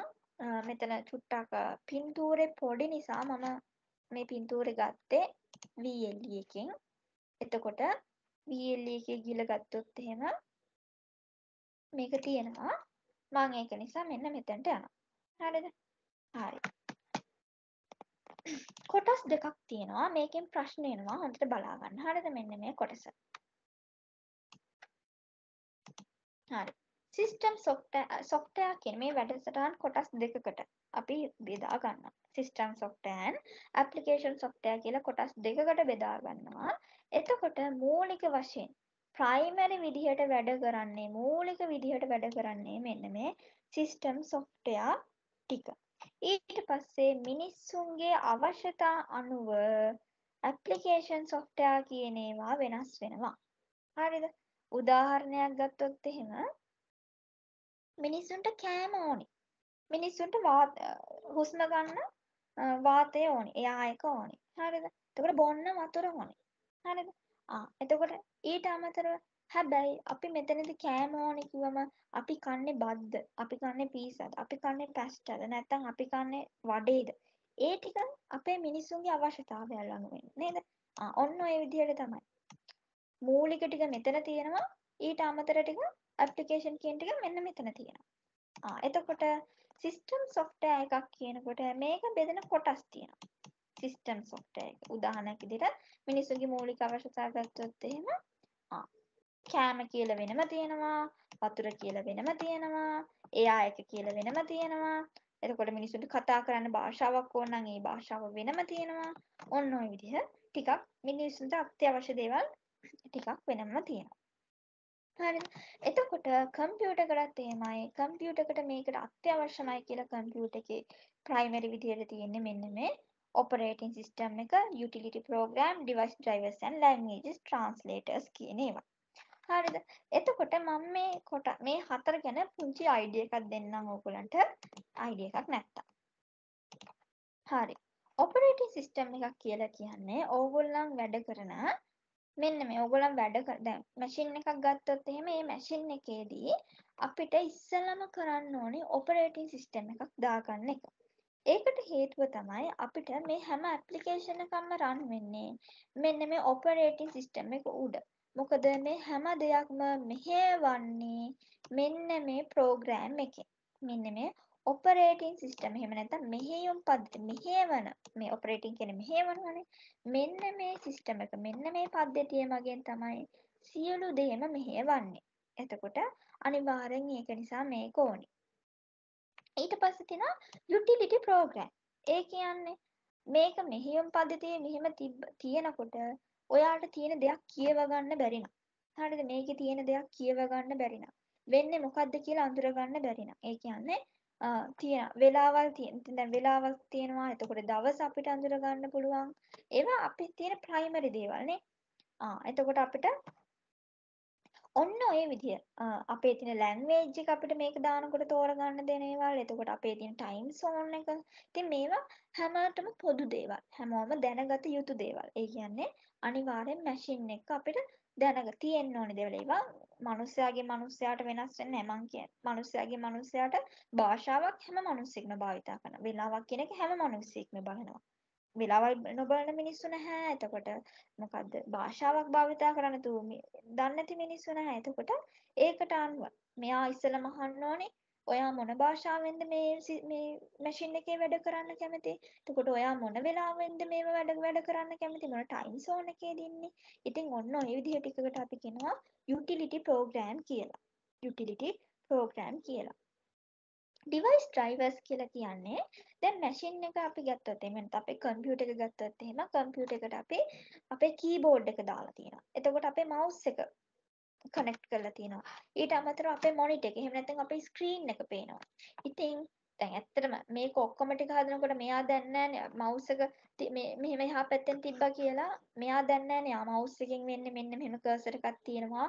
මෙතන ගිහිල්ලා ඉවර වෙලා මම මේ ඒ මවුස් එකේ කර්සර් එක ගියපු තැනටම ගියාම ක්ලික් කරාම මම ඒක ඕපන් වෙන්න ඕනි. ඒක කියන්නේ නැතුව දන්නේ නැහනේ. ඒ මිනිස්සු එක කියන්නේ නැතුව දන්නේ නැහැ. ඒක දැන් මේ මිනිස්සෙකුට උනත් 1 2 කියන්නේ. දැන් මෙහෙම ධන ලකුණ තිබ්බොත් එහෙම කවුරු හරි කියලා දෙන්න ඕනේ මේ කියන්නේ එකතු කිරීමක් කියලා. එකතු කිරීමක් කියලා කවුරු හරි කිව්වොත් තමයි කියලා දුන්නොත් තමයි අපි දන්නේ මෙන්න මේක ඉලක්කම් එකතු කරන්න තමයි මේකේ තියෙන්නේ මේක 3යි කියලා. නැතුව හිතන්නකෝ මොනවාද L එකයි M එකයි තියෙනවා. L+M කියලා තියෙනවා.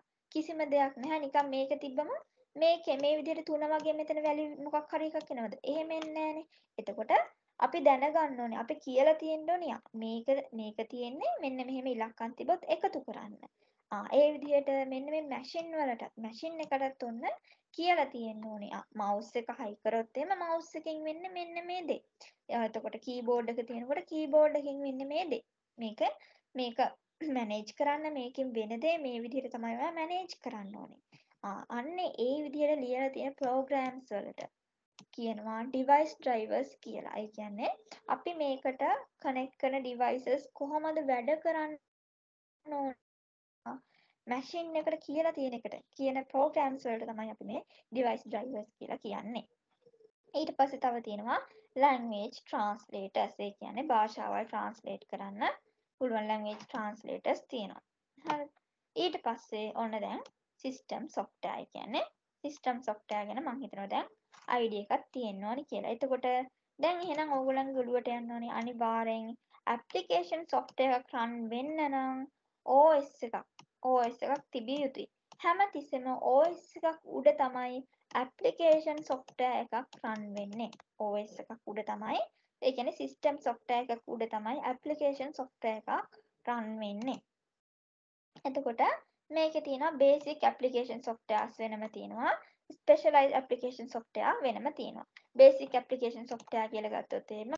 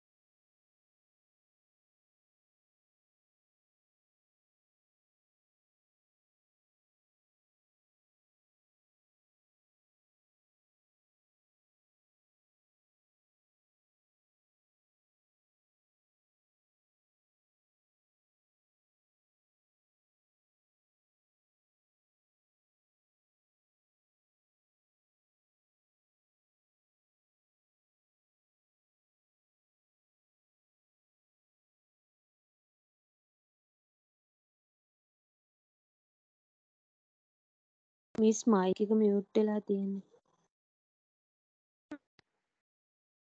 අනේ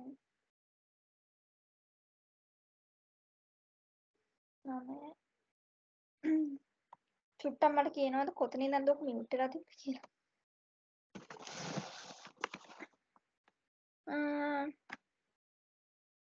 සෝරි ඇත්තට මම දැක්කේ නැහැ. මට කියන්නකෝ බේසික් ඇප්ලිකේෂන් සොෆ්ට්වෙයාර් කියන තැන. software කියන තැන ඇහුණාද? software කියන්නේ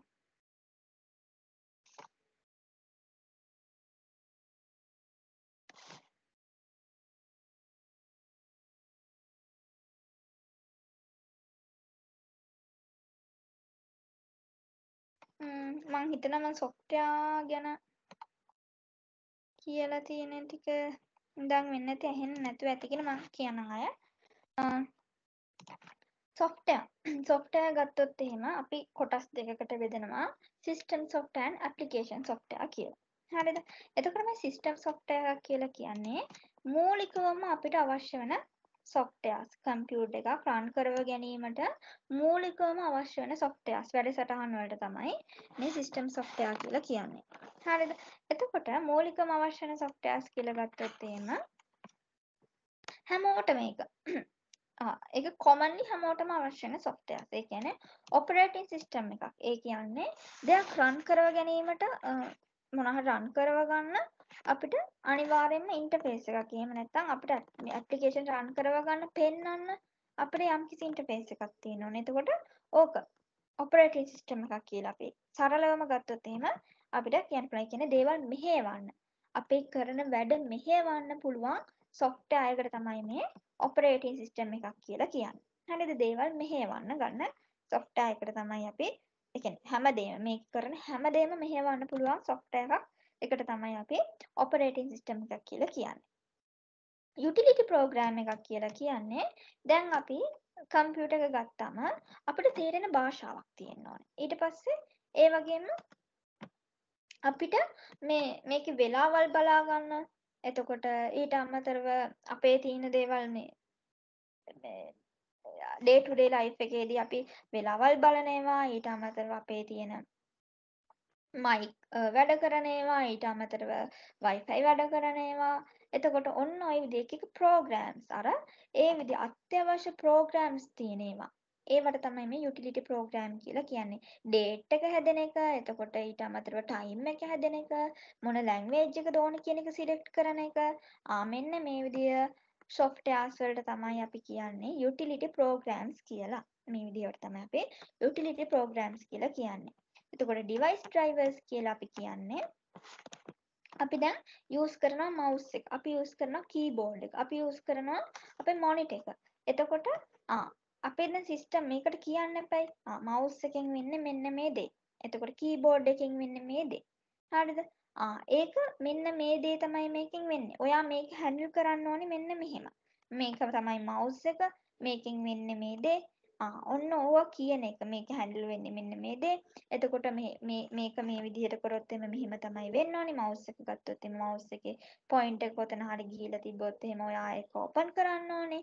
එතකොට keyboard එකේදී keys මේ press කරනකොට මේක අවශ්‍ය දේවල් type වෙන්න ඕනේ. ඒකට මෙයා දැන් programs ලියලා තියෙනවා. මෙයා program ලියලා තියෙනවා. ඒක තමයි මේ device drivers කියලා කියන්නේ. සරලම කිව්වොත් එහෙම එක එක device වලින් වෙන්න ඕනි දේ program කරලා තියෙන එකට තමයි මේ device drivers කියලා කියන්නේ. උදාහරණයක් විදිහට ගත්තොත් එහෙම මම හිතන ඇහෙන්නේ නැතුව ඇති කියලා. plus එක. ඒ කියන්නේ එකතු කරන්න කියලා තියෙනවා.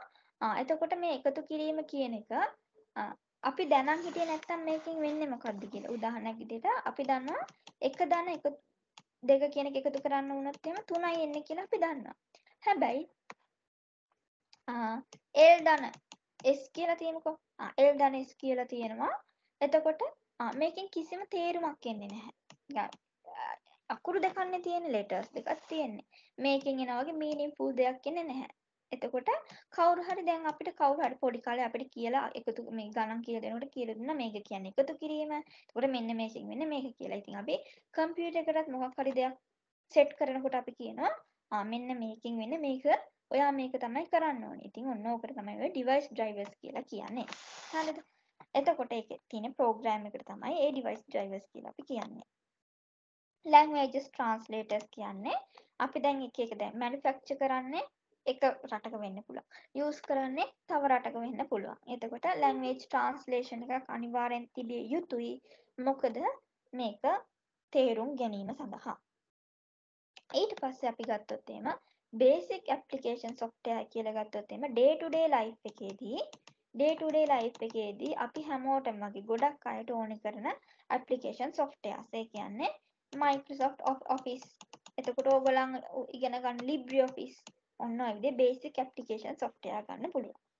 එතකොට specified application software කියලා කියන්නේ මිනිස්සුන්ගේ විශේෂ අවශ්‍යතාවයන් සඳහා.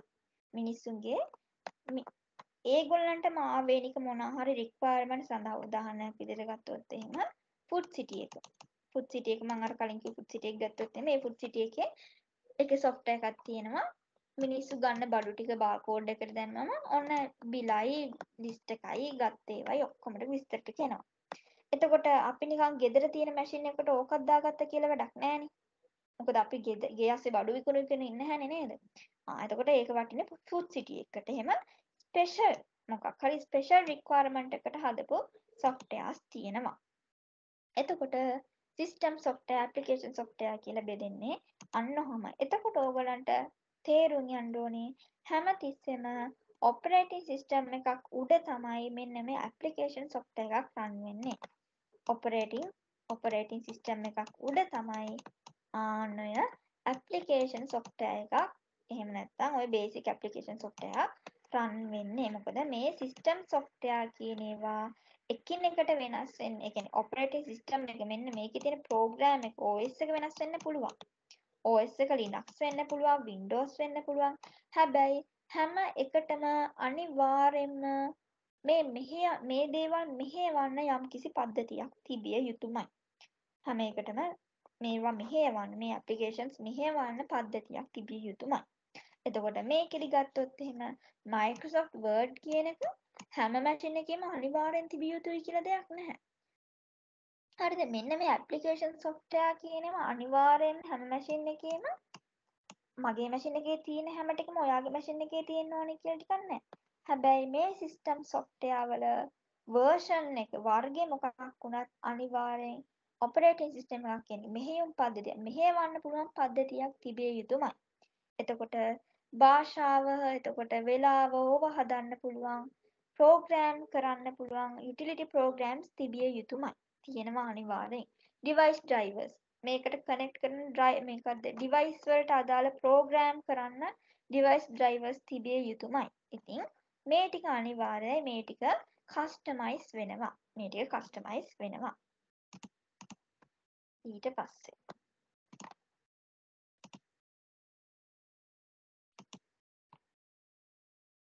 හරි. එතකොට මෙතන තියෙන්නේ මේ උදාහරණ ටිකක්. උදාහරණ වගේ තියෙනවා කොහොමද මේ වගේ තියෙන්නේ. එතකොට users මේවා තියෙන users එතකොට චුට්ටක් බලන්න කොහොමද මේ users තියෙන්නේ කියලා. දැන් idea එක ගිහින් නිසා මම හිතනවා ඔයගලන්ට ඒක බලා ගන්න පුළුවන් ඇති කියලා. ඊට පස්සේ software architectures දෙකක් ගැන මෙතනදී අපි කතා කරනවා. එකක් තමයි මෙතන database micro service architecture කියලා එකක් ගැන කතා කරනවා. ඒකෙදි මොකද්ද කරන්නේ? database එක තියෙනවා. මේ database එක through ඔන්න customer ට ඒගොල්ලන් දේවල් achieve කරන්න දෙන උදාහරණයක් විදිහට ගත්තොත් එහෙම Netflix, Google, Amazon මොකක්ද ඒගොල්ලන් කරන්නේ? අර කස්ටමර්ට ඒගොල්ලන්ට කෙලිම ඩිරෙක්ට්ම ඒගොල්ලන්ට ඇක්සස් කිරීමේ හැකියාව ඒගොල්ලන් සලසලා දීලා තියෙනවා මෙන්න මේ ඒගොල්ලන්ගේ දත්ත ගබඩාව තුලින්. එතකොට SOA ආකිටෙක්චර් එකේදී ඒගොල්ලන් මොකද්ද කරන්නේ? ඒගොල්ලන්ගේ දත්ත ගබඩාවල් තියෙනවා. ඒවා යම්කිසි සර්විස් එකක් යම්කිසි සේවයක් සපයන කෙනෙකු true තමයි ගිහිල්ලා ඉවර වෙලා ඒක true තමයි අවශ්‍යතා එක්කිනාට ඒගොල්ලන්ගේ කනෙක්ටිවිටි එක දෙගොල්ලෝගේ කනෙක්ටිවිටි එක හදන එන්ටර්ප්‍රයිස් සර්විස් බස් එකක් තියෙනවා. ඒක true තමයි. ඊට පස්සේ සර්විස් එක කන්සියුමර් කියන්නේ අන්තිමට ලබා ගන්න පුද්ගලයා. සර්විස් එක ලබා ගන්න පුද්ගලයා. සර්විස් එක ලබා දෙන කෙනා තමයි ප්‍රොවයිඩර් කියන්නේ. හරිද? එතකොට අර ඩේටාබේස් එකෙන් අවශ්‍ය දේ මෙයා අරගෙන තමයි මෙයාට දෙන්නේ. දැන් මෙතනදී එහෙම එකක් නැහැ. කෙලින්ම මෙයාට කියලා ගන්න පුළුවන්. හරිද? ඔන්න විදි දෙකක් ඔන්න ඔතනදී තියෙනවා. ඊට පස්සේ අර අපි කතා කරපු cloud computing. A computer method providing software virtualized. පේන්නේ නැහැ. හරිද? එතකොට hardware resources services ඒ කියන්නේ data store කරන්න අපි කියන්නේ Google Drive කියලා එහෙම. එතකොට ඔය cloud computing. හරිද? ඔකට තමයි අපි cloud computing කියන්නේ. ඊට පස්සේ තියෙනවා software as a service. software එකක් අපි පාවිච්චි කරන සර්විස් එකක් ගන්න. ඒ කියන්නේ යම්කිසි මේල් එකක් යවා ගන්න, ඊමේල් එකක් යවා ගන්න. the enterprise resource planning වලට. ඊට පස්සේ customer relationship management වලට. දේවල් collaborate කරන්න. ඉතින් මේ software කියන ඒවා use කරනවා. ඊමේල් එකක් යවා ගන්නවා කියන එක මේල් සර්විස් එකක්නේ. ලියුමක් යවනවා කියන එක සර්විස් එකක්. තැපැල් සර්වේ ෆිසිකලි ගත්තොත් ඩේ ටු ඩේ ලයිෆ් එකේ අපිට මේ රියල් ලයිෆ් එකේ තියෙන තැපැල් සර්වේ වගේ අපිට ඉන්ටර්නෙට් එකේ through මේ පණිවිඩයක් යවා ගන්නවා නම් අපි ඊමේල් සර්විස් එක පාවිච්චි කරනවා. එතකොට අපේ තියෙන ඒ කියන්නේ අපේ මොකක් හරි ෂොප් එකක් හරි මොනවා හරි කරගෙන යනවා නම් ඒ කියන්නේ දැන් මම KFC එතකොට McDonald වගේ ලොකු කස්ටමර් බේස් ඉන්නවනේ. එතකොට එහෙම නැත්නම් ඔය දැන් තියෙන Pizza Hut ඒ වගේම අපිට දැන් ඕඩර්ස් එහෙම දාන්න පුළුවන්නේ. අපි ඉන්න තැනට ඕඩර්ස් ගෙන්න පුළුවන්. එතකොට කස්ටමර් රිලේෂන්ෂිප් මැනේජ්මන්ට් කරගන්න පුළුවන්. ක්ලවුඩ් වලින් ඉතින්. හරිද? එතකොට දැන් ෆිසිකලි හිතන්නකො ෆිසිකලි ඔය සම්පූර්ණ කස්ටමර් කෙනෙක් ඉන්න කස්ටමර්ස්ලා ඔක්කොගෙම මේ ඩේටා ටික ෆිසිකලි තැනක තියාගන්න වුණොත් එහෙනම් කොච්චර අපි ඩිවයිසස් වලට ස්ටෝරේජ් වලට වියදමක් කරන්න ඕනේද කියලා. ඉතින් එතකොට අපි කරන්නේ වර්චුවල් විදිහට තමයි ඔන්නවා තියාගන්නේ. එතකොට එන්ටර්ප්‍රයිස් රිලේෂන්ෂිප් ප්ලෑන් ඒවා තියෙන්නේ. ඊට පස්සේ අපි ප්ලැට්ෆෝම් එකක් දෙනවා. යම්කිසි ප්ලැට්ෆෝම් එකක් දෙනවා මේව කරගන්න. ඒකට අපි කියන PaaS කියලා. Platform as a service. එතකොට මේ platform එක අපිට decision support කරන්න. එතකොට web pages, ඒ කියන්නේ එක web pages තියෙනවා. එතකොට streaming ඒවට අපි ගන්න use කරනවා. ඊට පස්සේ IaaS ඒ කියන්නේ infrastructure as service. ඒ කියන්නේ caching network ඒ කියන්නේ network එක සපයනවා. ඊට පස්සේ caching ඒ කියන්නේ අපි යම් caching කියලා කියන්නේ අපි මේකේ CS වල ඉගෙන ගන්නවා කැෂින් කියන එක. මේකෙදි අපි කරන්නේ මොකද්ද? එකපාරක් අපි ගිහිල්ලා ඒක සර්ච් කරොත් මම සරලවම කියන්නේ. සර්ච් කරොත් එහෙම ඒක චුට්ටක් සේව් කරගෙන තියාගන්නවා. මෙයා එකපාරක් ගියානේ. තව පාරක් යන්න පුළුවන් මේකට එහෙනම් යා. ඒක නිසා මම චුට්ටක් මේක තියාගෙන ඉන්නවා. එතකොට අරයට අඩු කාලෙකින් ඒ දැනට මෙයා මේක තියාගෙන ඉන්නවනේ ටක් ගාලා මෙයා මේක ලෝඩ් කරලා දෙනවා. මේ ඔයාට ඕනේ මොකද්ද කියලා බලලා ඉවරලා ටක් ගාලා මෙයා ලෝඩ් කරලා දෙනවා. මෙයා මේක ගහපු ගමන්ම ඔයාට ඕනේ මේකනේ මම මේක ළඟ තියාගත්තා. දැන් ඔයාලට වැඩේ කරගන්න පුළුවන් ටක් ගාලා කියලා. ඉතින් ඕක තමයි මේ කියන්නේ. එතකොට ඊට පස්සේ ඇක්ටිවිටීස් තියෙනවා. නෙට්වර්ක් ගැන නෙට්වර්ක් ඉන්ෆ්‍රාස්ට්‍රක්චර් ගැන පොඩි ඩයග්‍රෑම් එකක් මේගොල්ලන් ඇඳලා තියෙනවා. මේ බලන්න. සිටි එකක් තියෙනවා. සිටි එකක් තියෙනවා.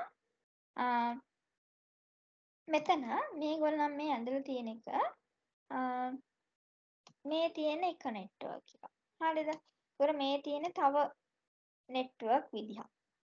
හරිද? මේ තියෙන තව නෙට්වර්ක් විදිහක්. හරි මෙතන එක එක විදිහ නෙට්වර්ක් මෙතන ඒගොල්ලන් දීලා තියෙන මේ තියෙන තව එකක්. ඔක්කොම එකට තියෙන නිසා ඔයගොල්ලන්ට අපහැදිලි ඇති. මේ තියෙන තව එකක්. මම චුට්ටක් මේ එකින් එක විස්තර කරන්න මොනවද මේ තියෙන්නේ කියලා. ඉස්සෙල්ලාම ගන්නම් මෙන්න මේ කොටස. මෙන්න මේ කොටස මම ඉස්සෙල්ලාම ගන්නවා. හරි. බලන්නකො wide area network. අපි කියනවා WAN කියලා. මේකෙදි කරන්නේ මොකද්ද? යම් කිසි ටිකක් ලොකු අපසාරියක් තියෙන භූගෝලීය වශයෙන් ජියෝග්‍රැෆිකලි වශයෙන් ටිකක් ලොකු ලෑන්ඩ්ස්කේප් එකක් තියෙන තැන්වල කමියුනිකේෂන් එක හදාගන්න wide area network use කරනවා. හරිද? wide area network කියන එක use කරනවා.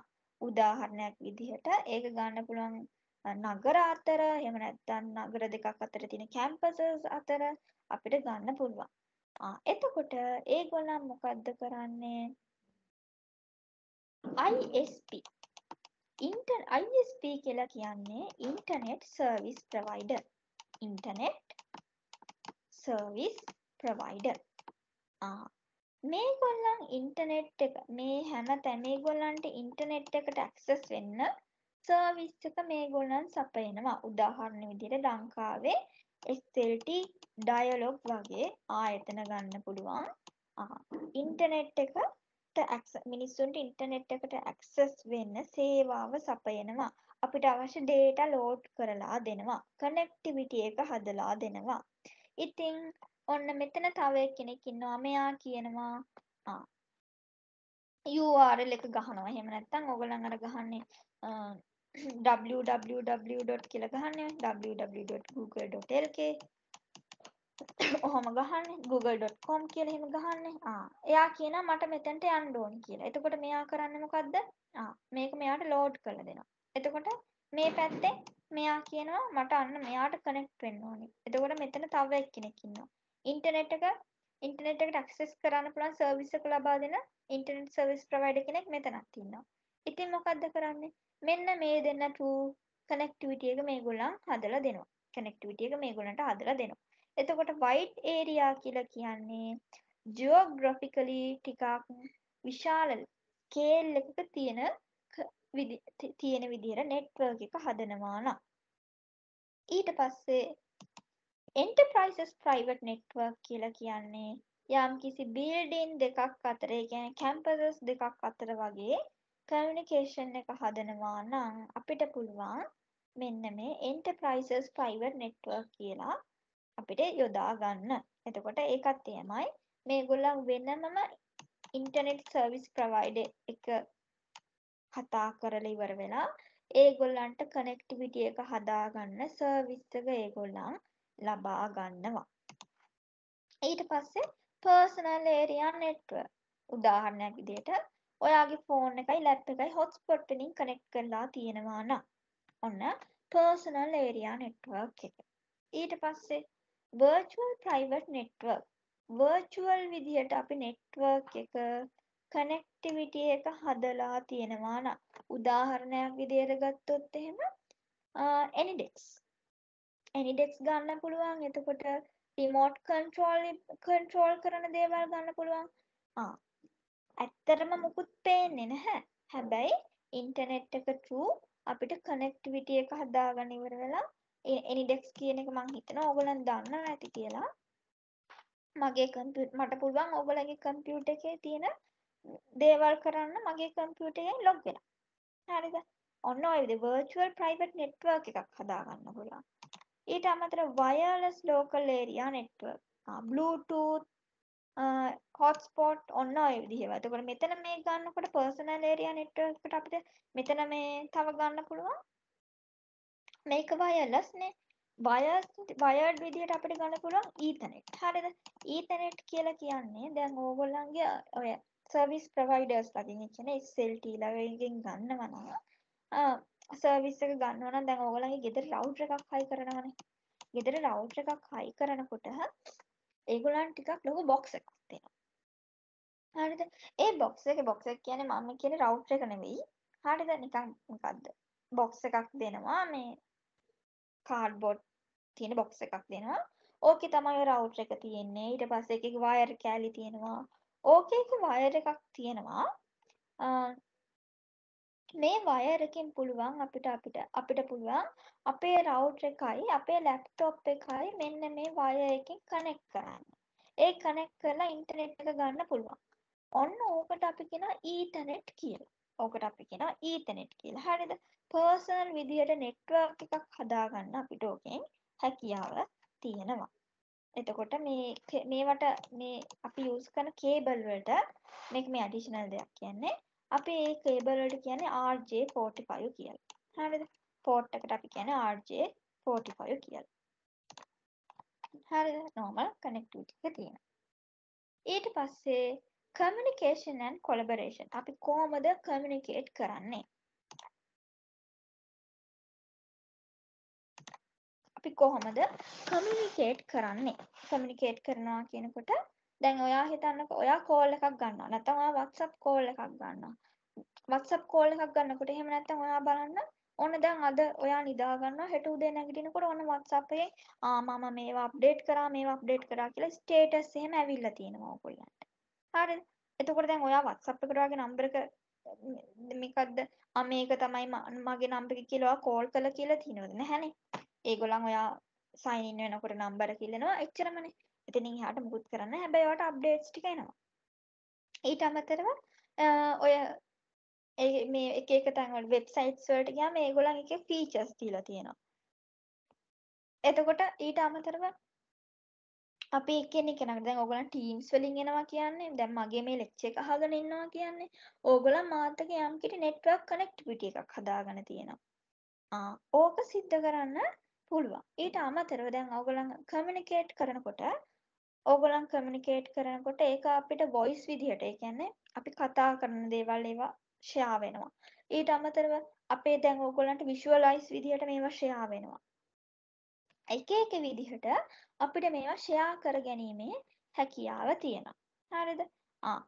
අපේ දේවල් ෆෝන් ලයින් එකකින් උදාහරණයක් විදිහට ගත්තොත් එහෙම අපේ තියෙන ඕගොල්ලන් දැකලා තියෙන දැන් ඕගොල්ලන්ගේ වල රවුටර්ස් වගේ හයි කරලා තියෙනවා නම් ඒගොල්ලන් කියනවා ෆෝන් ලයින් එකක් ඔයාට ඕනේ මේක හයි කරගන්න. නැතුව බෑ. ඇයි ඒ? voice over internet protocol එක. ඒකෙදි යූස් කරන්නේ මොකද්ද? ඔය ADSL එහෙම තියෙනවා නම් දැන් ඕගොල්ලන් මොන හරි මොකක් හරි ඉන්ටර්නෙට් එක ලබා ගන්නකොට ඒගොල්ලන් කියන මං කියන්නේ මේ පොකට් රවුටර්ස් ඒවා මේවා ගැන නෙමෙයි සාමාන්‍යයෙන් අපි ගන්න ADSL කනෙක්ෂන්ස් අපි ගන්නකොට ඒගොල්ලන් කියනවා සමහර වෙලාවට ඕගොල්ලන්ට මේ ටෙලිෆෝන් එකක් අනිවාර්යෙන් මේක මේවා කරගන්න කියලා. කනෙක්ෂන් එක ලබාගෙන ඒක පවත්වාගෙන යන්න කියලා. එතකොට voice over internet protocol එකක් යම්කිසි ක්‍රියාපාටිපාටියක් තියෙනවා. මෙන්න මේක true මේක මෙහෙම යන්න ඕනේ කියලා. හරිද? මේකට Skype ඒවා එහෙම ගන්න පුළුවන් ටෙක්නොලොජි එකක්. මේක ටෙක්නොලොජි එකක්. අපි කොහොමද මේක ඇක්සස් වෙන්නේ කියලා. ඊට පස්සේ අර මම කිව්ව වීඩියෝ කොන්ෆරන්සින්. එහෙම නැත්නම් Zoom meetings, Teams meeting ඔය එක meetings අපිට මේ network එක through තමයි අපි use කරලා ගන්නෙ. එතකොට wireless communication කිව්වොත් එහෙම මොකද්ද? router එකක් තියෙනවා. ඒ router එකෙන් අපිට පුළුවන් එහෙම නැත්නම් දැන් වෙනකොට ඔය දැන් SIM එකේ එච්චර නෑ ෆෝන් එකේ තියෙන data ටික on කරාත් අපිට ඕනි දේවල් වලට access කරන්න පුළුවන් නේ. ඊට පස්සේ USB එකක්. USB කියන්නේ Universal Service Bus. හරිද? එතකොට USB එකක් ගහනකොට අපි කොහෙන් හරි තව වයර් එකක් ඇදන් ඉන්නේ නෑනේ නේද?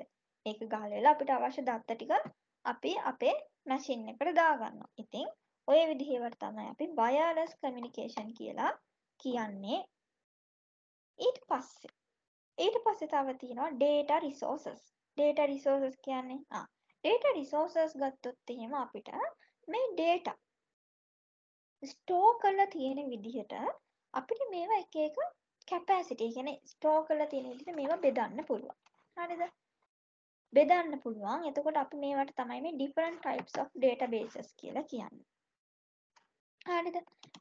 ඉස්සරම තියෙනවා distributed databases. distributed databases. ඒ කියන්නේ මේක distribute වෙලා තියෙන්නේ. ඒ කියන්නේ එක තැනක නැහැ. ඒක හැම තැනකම පැතිරිලා තියෙන database නම් අපි කියන එකට distributed database එකක් කියලා.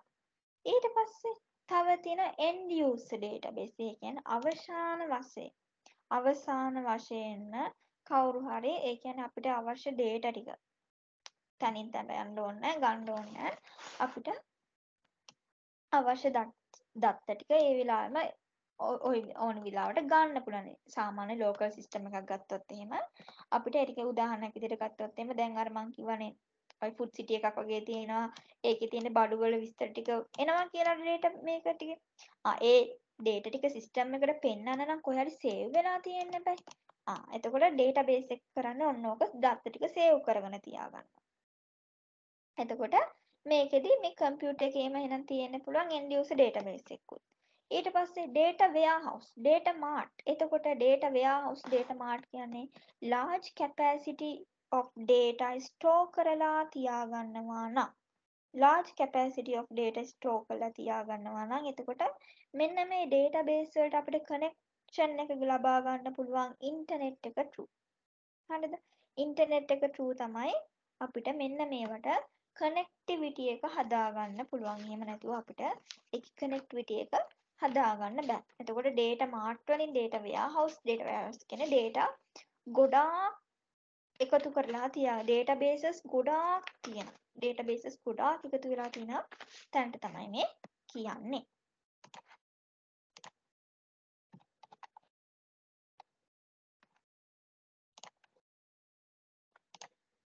හරි.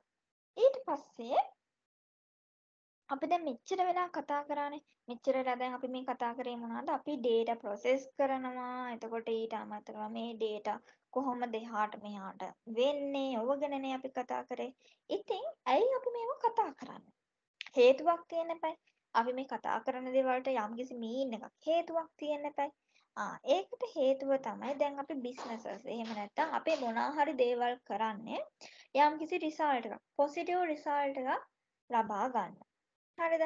positive result එකක් ලබා ගන්න ඒ තොරතුරු වලින් communicate කරලා ඉවර වෙලා යම්කිසි good feedback එකක් ලබා ගැනීමේ අදහසින් තමයි අපි ඒවා කරන්නේ. අපේ දේවල් පහසු කරගන්න. අපේ communication කියන එක පහසු කරගන්න. එතකොට කොහොමද මේක අපේ තියෙන data business එකට අපේ තියෙන business වලට support කරගන්නේ? අපි කොහොමද මේ අපිට අවශ්‍ය data එකතු කරගන්නේ? ඒ ගැන අපි හිතනවා. එතකොට මේකෙදී ඒගොල්ලන් use කරනවා මොනවද? online transaction processing system. online transaction processing system. ඊට පස්සේ online analytical processing system. එතකොට මොනවද මේ ගැන කියන්නේ? මොනවද මේ කියන්නේ? එතකොට මේක බලන්නකෝ. online transaction processing system කිව්වොත් නම් food city එකේදී මම ඕගොල්ලන්ට මොකද්ද කිව්වේ? food city එකේදී මම ඕගොල්ලන්ට කිව්වා ඔයා කාඩ් එකෙන් pay කරනවා. එතකොට බිල ඔන්න ගෙවිලා ඉවර වෙලා ඔන්න ඔයාට කාඩ් එක දෙනවා. නේ? transaction එකක් online වුණා. AliExpress එකෙන් ඔයා මොන හරි බඩුවක් ඕඩර් කරනවා. මෙහේ කාඩ් එකේ PIN number එකයි ඔක්කොම දැම්මම අවශ්‍ය ගාන ඔයාගෙන් කැපෙනවා. ඔන්න online transaction එකක් වුණා. ඊට අමතරව online analytical ඒකේ කොටසක් බෙදෙනවා මොනවාද? traditional and analytical processing වලදී අපි මොකද්ද කරන්නේ බලනවා operational system. මොකද්ද? ඒ වෙලාවේ කස්ටමර් රියල් ටයිම් එකේදී යම්කිසි බිස්නස් එකක් රන් කරනවා නම් අපි ඒකට කියනවා ඔපරේෂනල් සිස්ටම් කියලා. ඔපරේෂන් එකක් යම්කිසි ක්‍රියාපටිපාටියක් සඳහා මේ සිස්ටම් එක යූස් කරනවා නම් උදාහරණයක් විදිහට ගත්තොත් එහෙම ෆුඩ් සිටි එක අපිට ගන්න පුළුවන්. ෆුඩ් සිටි එක අපිට ගන්න පුළුවන්. එතකොට ඉන්ෆෝමේෂනල් සිස්ටම් එක ඉන්ෆෝමේෂන් ඒ කියන්නේ තොරතුරු තමයි අපි ප්‍රොසෙස් කරන්නේ. තොරතුරු තමයි අපි හොයාගන්නේ.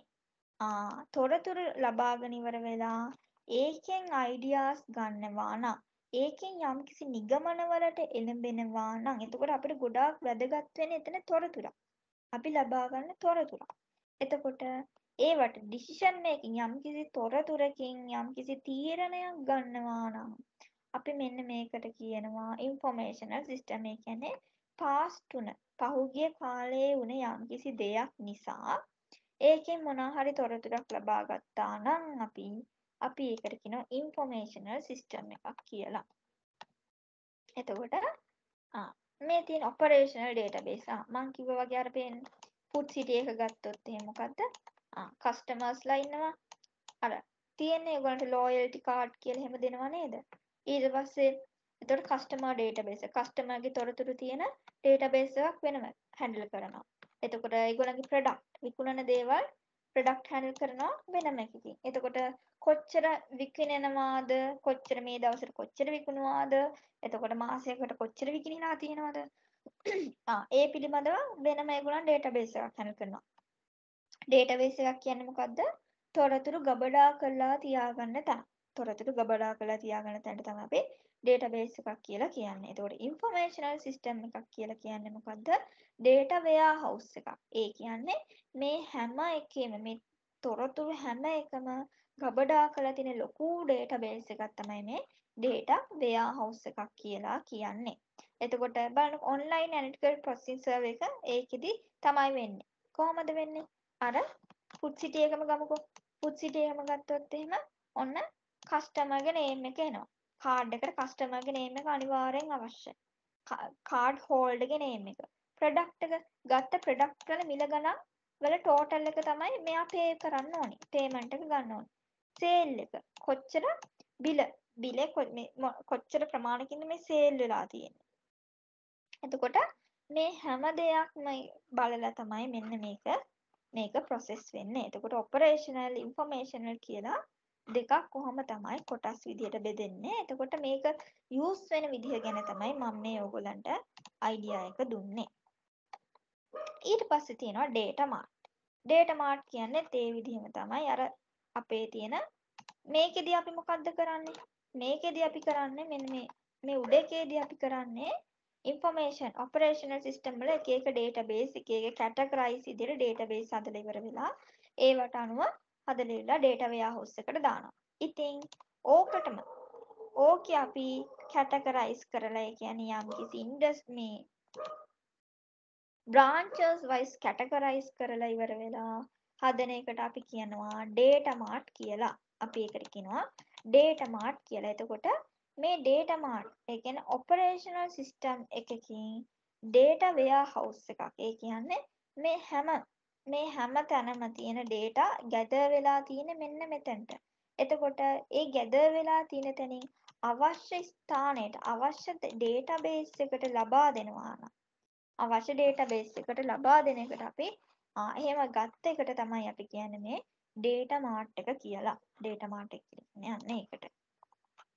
එතකොට හැමතිස්සෙම මේ ඩේටා මාර්ට් එකට වැඩිය ඩේටා වෙයාහවුස් එක කියන එක ලොකුයි. එතන තමයි හැමදේම තියෙන්නේ.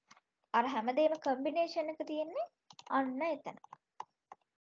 ඊට පස්සේ ඔන්න ඇක්ටිවිටි එක තියෙනවා. එතකොට මම දැන් ඇක්ටිවිටීස් ගැන ඩිස්කස් කරනවට වැඩිය මම පාස් පේපර්ස් වලට ඩිස්කස් කරන්න යනවා. ඉතලම අපි බලමු ක්ලාසිෆිකේෂන් එක. මම මෙතනදී ගත්තේ ඔයගලන්ට 2022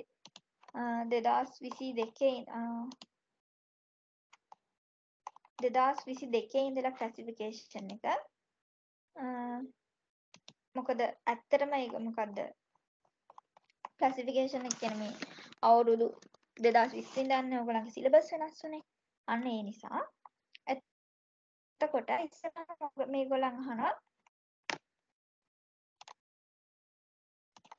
which of the following not a computer device? computer device එකක් නොවන්නේ මොනවාද කියලා. එතකොට මෙතනදී මම ඔයගොල්ලන්ට input devices,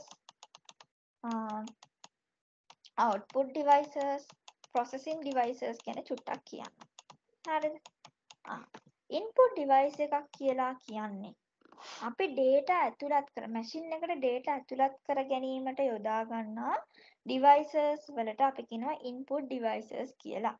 හරිද? එතකොට මෙතන input මම හිතනවා ඔයගොල්ලෝ මේක මතක ඇති කියලා input process output කියලා අපි අර කොටස් තුන ගැන කතා කරා. එතකොට මෙන්න මෙතනදී දත්ත ලබා දීමට අපි යොදා ගන්න devices වලට අපි කියනවා input devices කියලා. හරිද? එතකොට මෙතනින් දත්ත එළියට output එක ලබා දෙන ඒවට කියනවා අපි output devices කියලා. ඊට අමතරව මම හිතනවා ඔයගොල්ලන්ට මෙතන මතක ඇති කියලා store කරලා තියාගන්නවා කියලා. මේවට අපි කියනවා storage devices කියලා. එතකොට input devices වලට උදාහරණයක් විදිහට අපිට keyboard, mouse ඒ විදිහව ගන්න පුළුවන්. output devices විදිහට speakers, monitor එන්න ඒවා ගන්න පුළුවන්. storage devices විදිහට ගන්නකොට storage devices විදිහට අපි දත්ත ගබඩා කරලා තියාගන්න ඒවානේ. එතකොට අපි storage devices වලට මොකද්ද? hard disk එක, එතකොට CDs ඕවා ගන්න පුළුවන්. එතකොට මේකෙදි මොකද්ද මේ අහන්නේ? මේකෙදි අහන්නේ මොකද්ද? which of the following is are not computer device? computer device එකක් නොවන්නේ මොකද්ද කියලා තමයි අහන්නේ. හරි මට උත්තරේ දාන්න බලන්න. මං හිතනවා මං අඩුම තරමේ මේකේ බලාපොරොත්තු වෙනවා 10ක්වත් දායි කියලා. දැන් මෙතනම 70කට කිට්ටු වෙන්න ඉන්න නිසා පළවෙනි එකට උත්තරේ. මං හිතනවා මේක බැරි වෙන නම් කවුරුත් නැතුව ඇති කියලා. which is the following is are not computer device. computer device එකක් නොවන්නේ මොකද්ද කියලා තමයි අහන්නේ.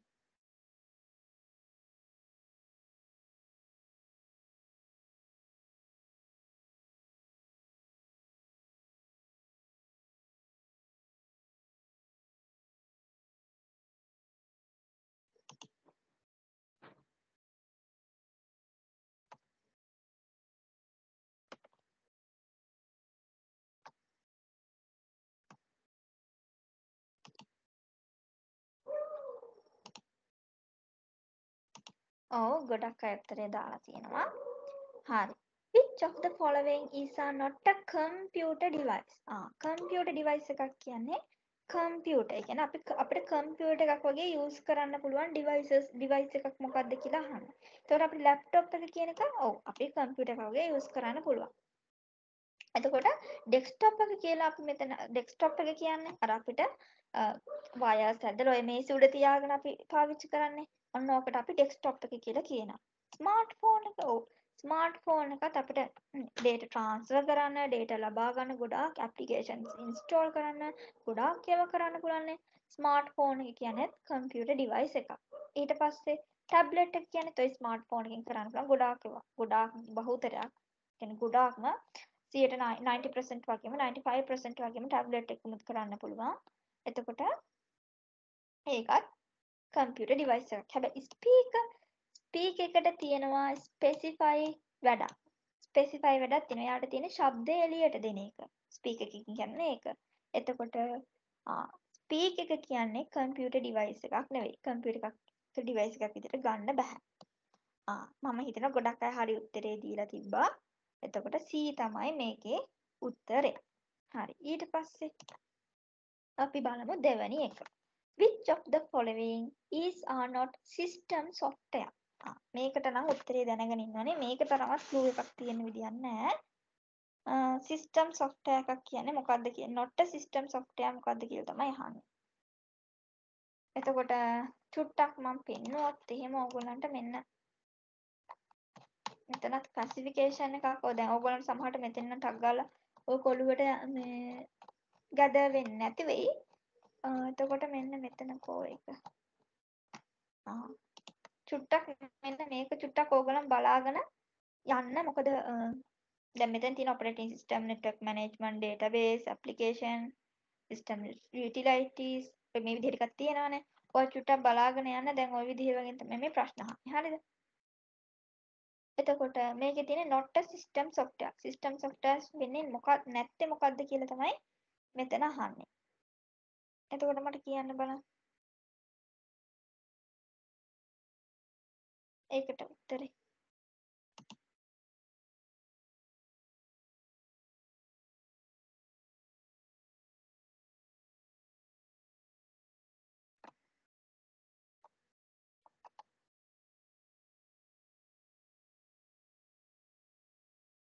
බලමු.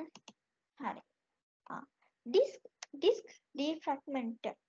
disk defragment කියන එක ගැන මම චුට්ටක් කිව්වොත් එහෙම ඔක චුට්ටක් ලොකුවට යන concept එකක්. හැබැයි මම සරලව කියන්න. හරිද?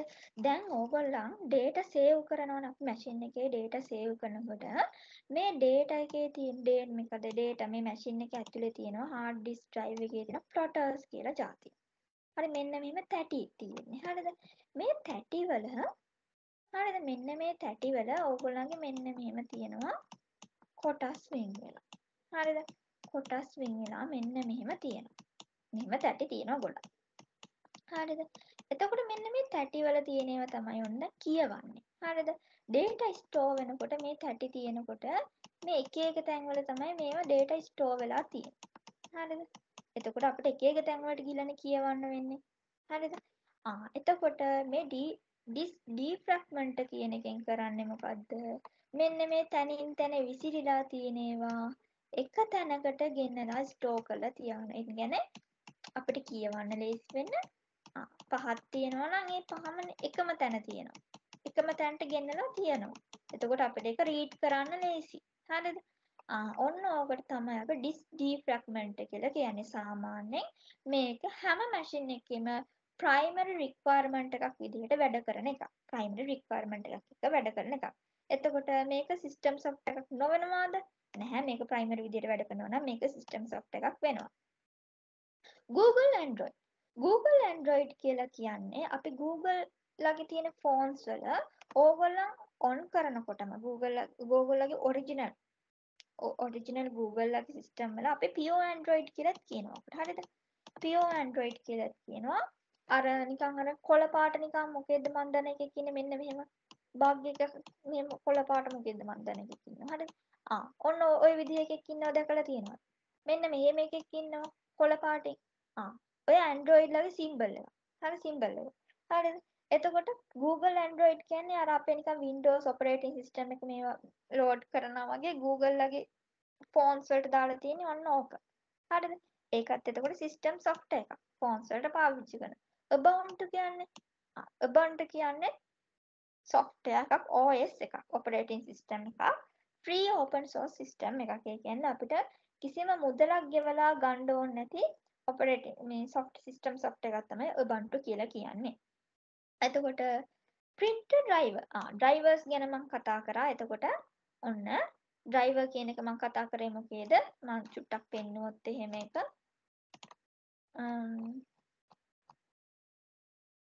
මේ තියෙන device drivers පේනවද මේ system softwares වලට ඒක එනවා කියලා ඔන්න පේනවා. එතකොට අපිට ඉතුරු වෙන්නේ මොකද්ද?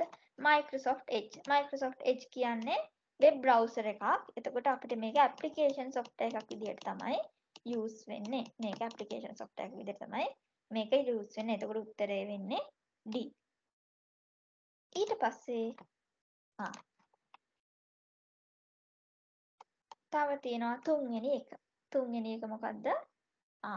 There is a trend in computer industry develop. computer industry එක develop කරන්න trend එකක් හැදුවලු. මොනවද බලන්නකෝ. මේකේ තියෙනවා උත්තර දාලා ඉන්න.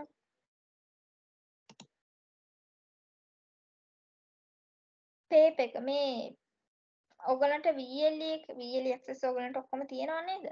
එතකොට VLE access වල ඔයගලන් යනකොටම මෙන්න මෙහෙම. අතන මට දැන් පෙන්වන්න VLE access එකක් නැහැ. ඔයගොල්ලන් VLE එකට ලොග් වුණාම ඔයගොල්ලන්ගේ තියෙනවා semester 1 level 1 ද කියලා මතක නැහැ. level 1 ද කොහෙද නේ තියෙන්නේ? level 1, level 2, level 3 කියලා ඔහම තියෙනවානේ. ඊට පස්සේ ඔන්න ඕකේ යටම ඔන්න ඔය මේ නිල් පාටේ මේ විදිහට ලියලා තිනකොට යටම ඕකෙම තියෙන past paper කියලා. past paper කියලා තියෙනවා. ඕක ඇතුළට ගියාම ඔයගොල්ලන්ට past papers ටික download කර ගැනීම හැකියාව තියෙනවා. දැන් මෙන්න මේක නම් මේ classification එක නම් මම හදපු එක. ඒක මේ විදිහට classifications මේකේ ගන්න නැහැ. ඔයගොල්ලන්ට past papers ටික තමයි ගන්න පුළුවන්. VL එකේ classifications upload කරලා නැහැ. මේ පාඩමට මේ ප්‍රශ්න ටික එන්නේ මේ පාඩමට මේ ප්‍රශ්න ටික එන්නේ. එහෙම අප්ලෝඩ් කරන්නේ ඒක මේ මං හදපු එකක්. එතකොට මේ ඒක නෑ ඔයාලට පාස් පේපර්ස් ටික ගන්න පුළුවන් මේ bit.lk එකට ගිහිල්ලා ඒකේ තියෙන VLE එකට ගිහලා කියන්නේ VLE එකට ගිහිල්ලා virtual learning environment එකට ගිහිල්ලා ඔයගොල්ලන්ට මේ පාස් පේපර්ස් ටික ගන්න පුළුවන්. එතකොට මට තුන්වෙනි එකට දාන්නක් බලන්න. තුන්වෙනි එකට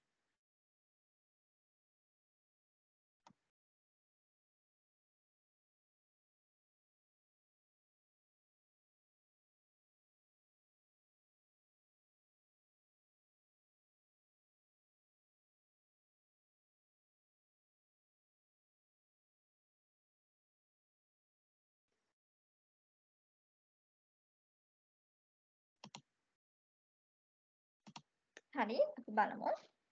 C කියලා තමයි ඔක්කොම වගේ කියන්නේ. බලමුකෝ. කම්පියුටර් ඉන්ඩස්ට්‍රි එක ඩෙවලොප් කරන්න හදන ට්‍රෙන්ඩ් එකක්. sorry. A smart and colorful memory card. memory card එකක් colourful වුණා කියලා ට්‍රෙන්ඩ් එකක් හැදෙනවද? අපිට වැඩක් තියෙනවද? memory card එකකින් කරන්නේ මොකද්ද? memory card එකකින් කරන්නේ memory එක store වෙන එක. එතකොට memory එකේ පාට දේ දුන්නේ පාට දැම්මා කියලාත් memory store කරන එකේ තියෙන capacity එක එකම නා. වෙන්න ඕනේ මොකද්ද? memory card එකකින් වෙන්නේ මොකද්ද අපේ? memory එක sorry මතක ගබඩා කරලා තියාගන්න එක. එතකොට ඒක කලර්ෆුල් වුණා කියලා වෙන ප්‍රයෝජනයක් නැහැ. ඒක වැරදි. Colorful and small display devices. මේක ස්මාර්ට් විතරක් තිබ්බනම් ඔන්න හරි. මේකේ colourful. ඇත්තටම අපි පාට ගැන එහෙම කන්සිඩර් කරන්නේ නැහනේ. sorry. පාට ගැන කන්සිඩර් කරන්නේ නැහැ.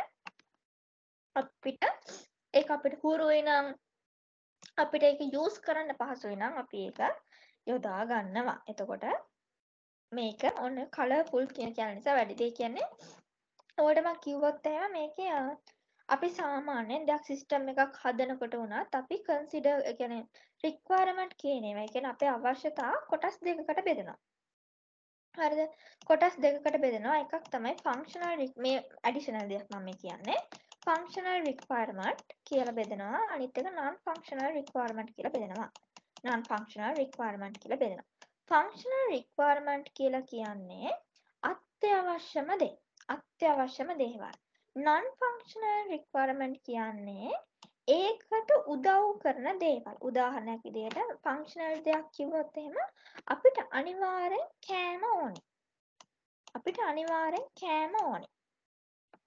හැබැයි non functional විදිහට ගන්න පුළුවන්. අපි කන්නේ පීසාද Excuse me, කියන miss. එක. අපිට පීසා කන්න පුළුවන්, අපිට රොටි කන්න පුළුවන්.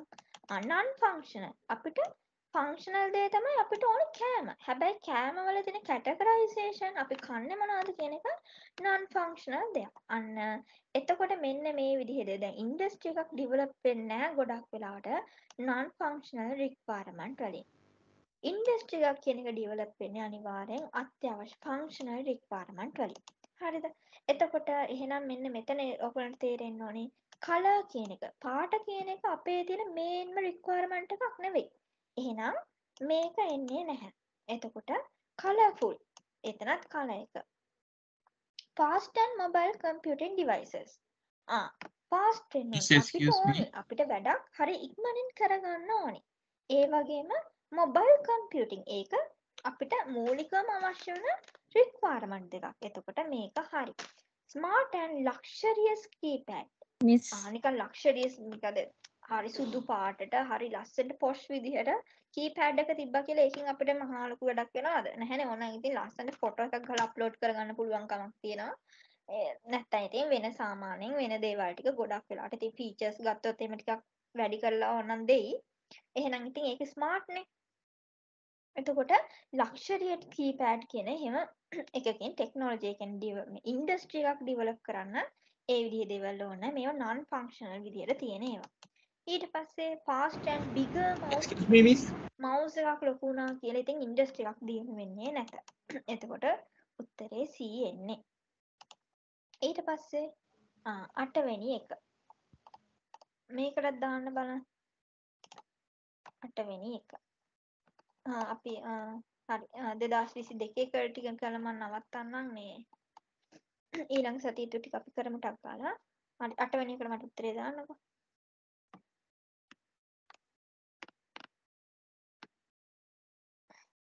8 වෙනි එක.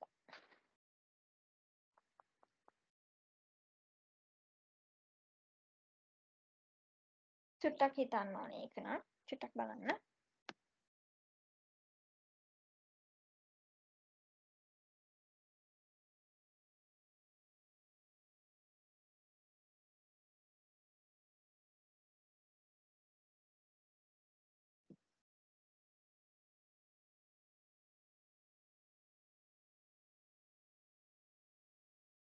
මිස් ඇහෙනවද? හලෝ ස්ක්‍රීන් එක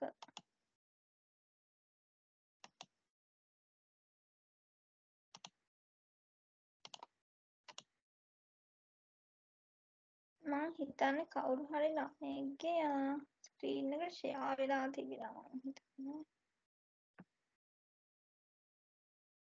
දැන් පේනවද කියන්න මට චුට්ටක්?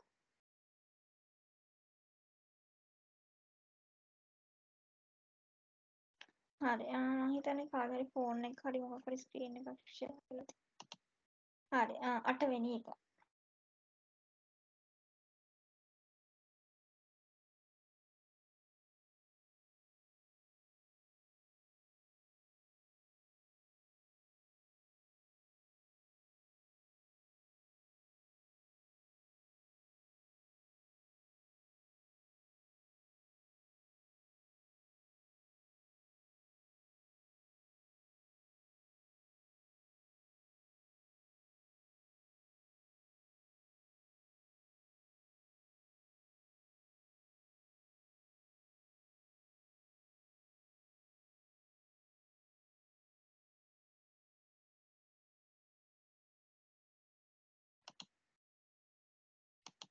කවුරුත් නම් උත්තර දාන්න.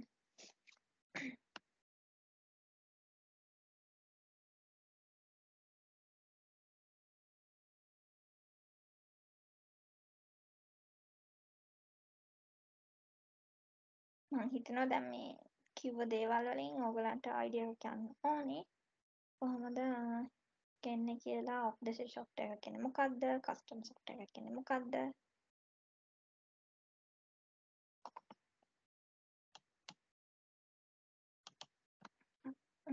තව විනාඩි දෙකක් දෙන්නම්.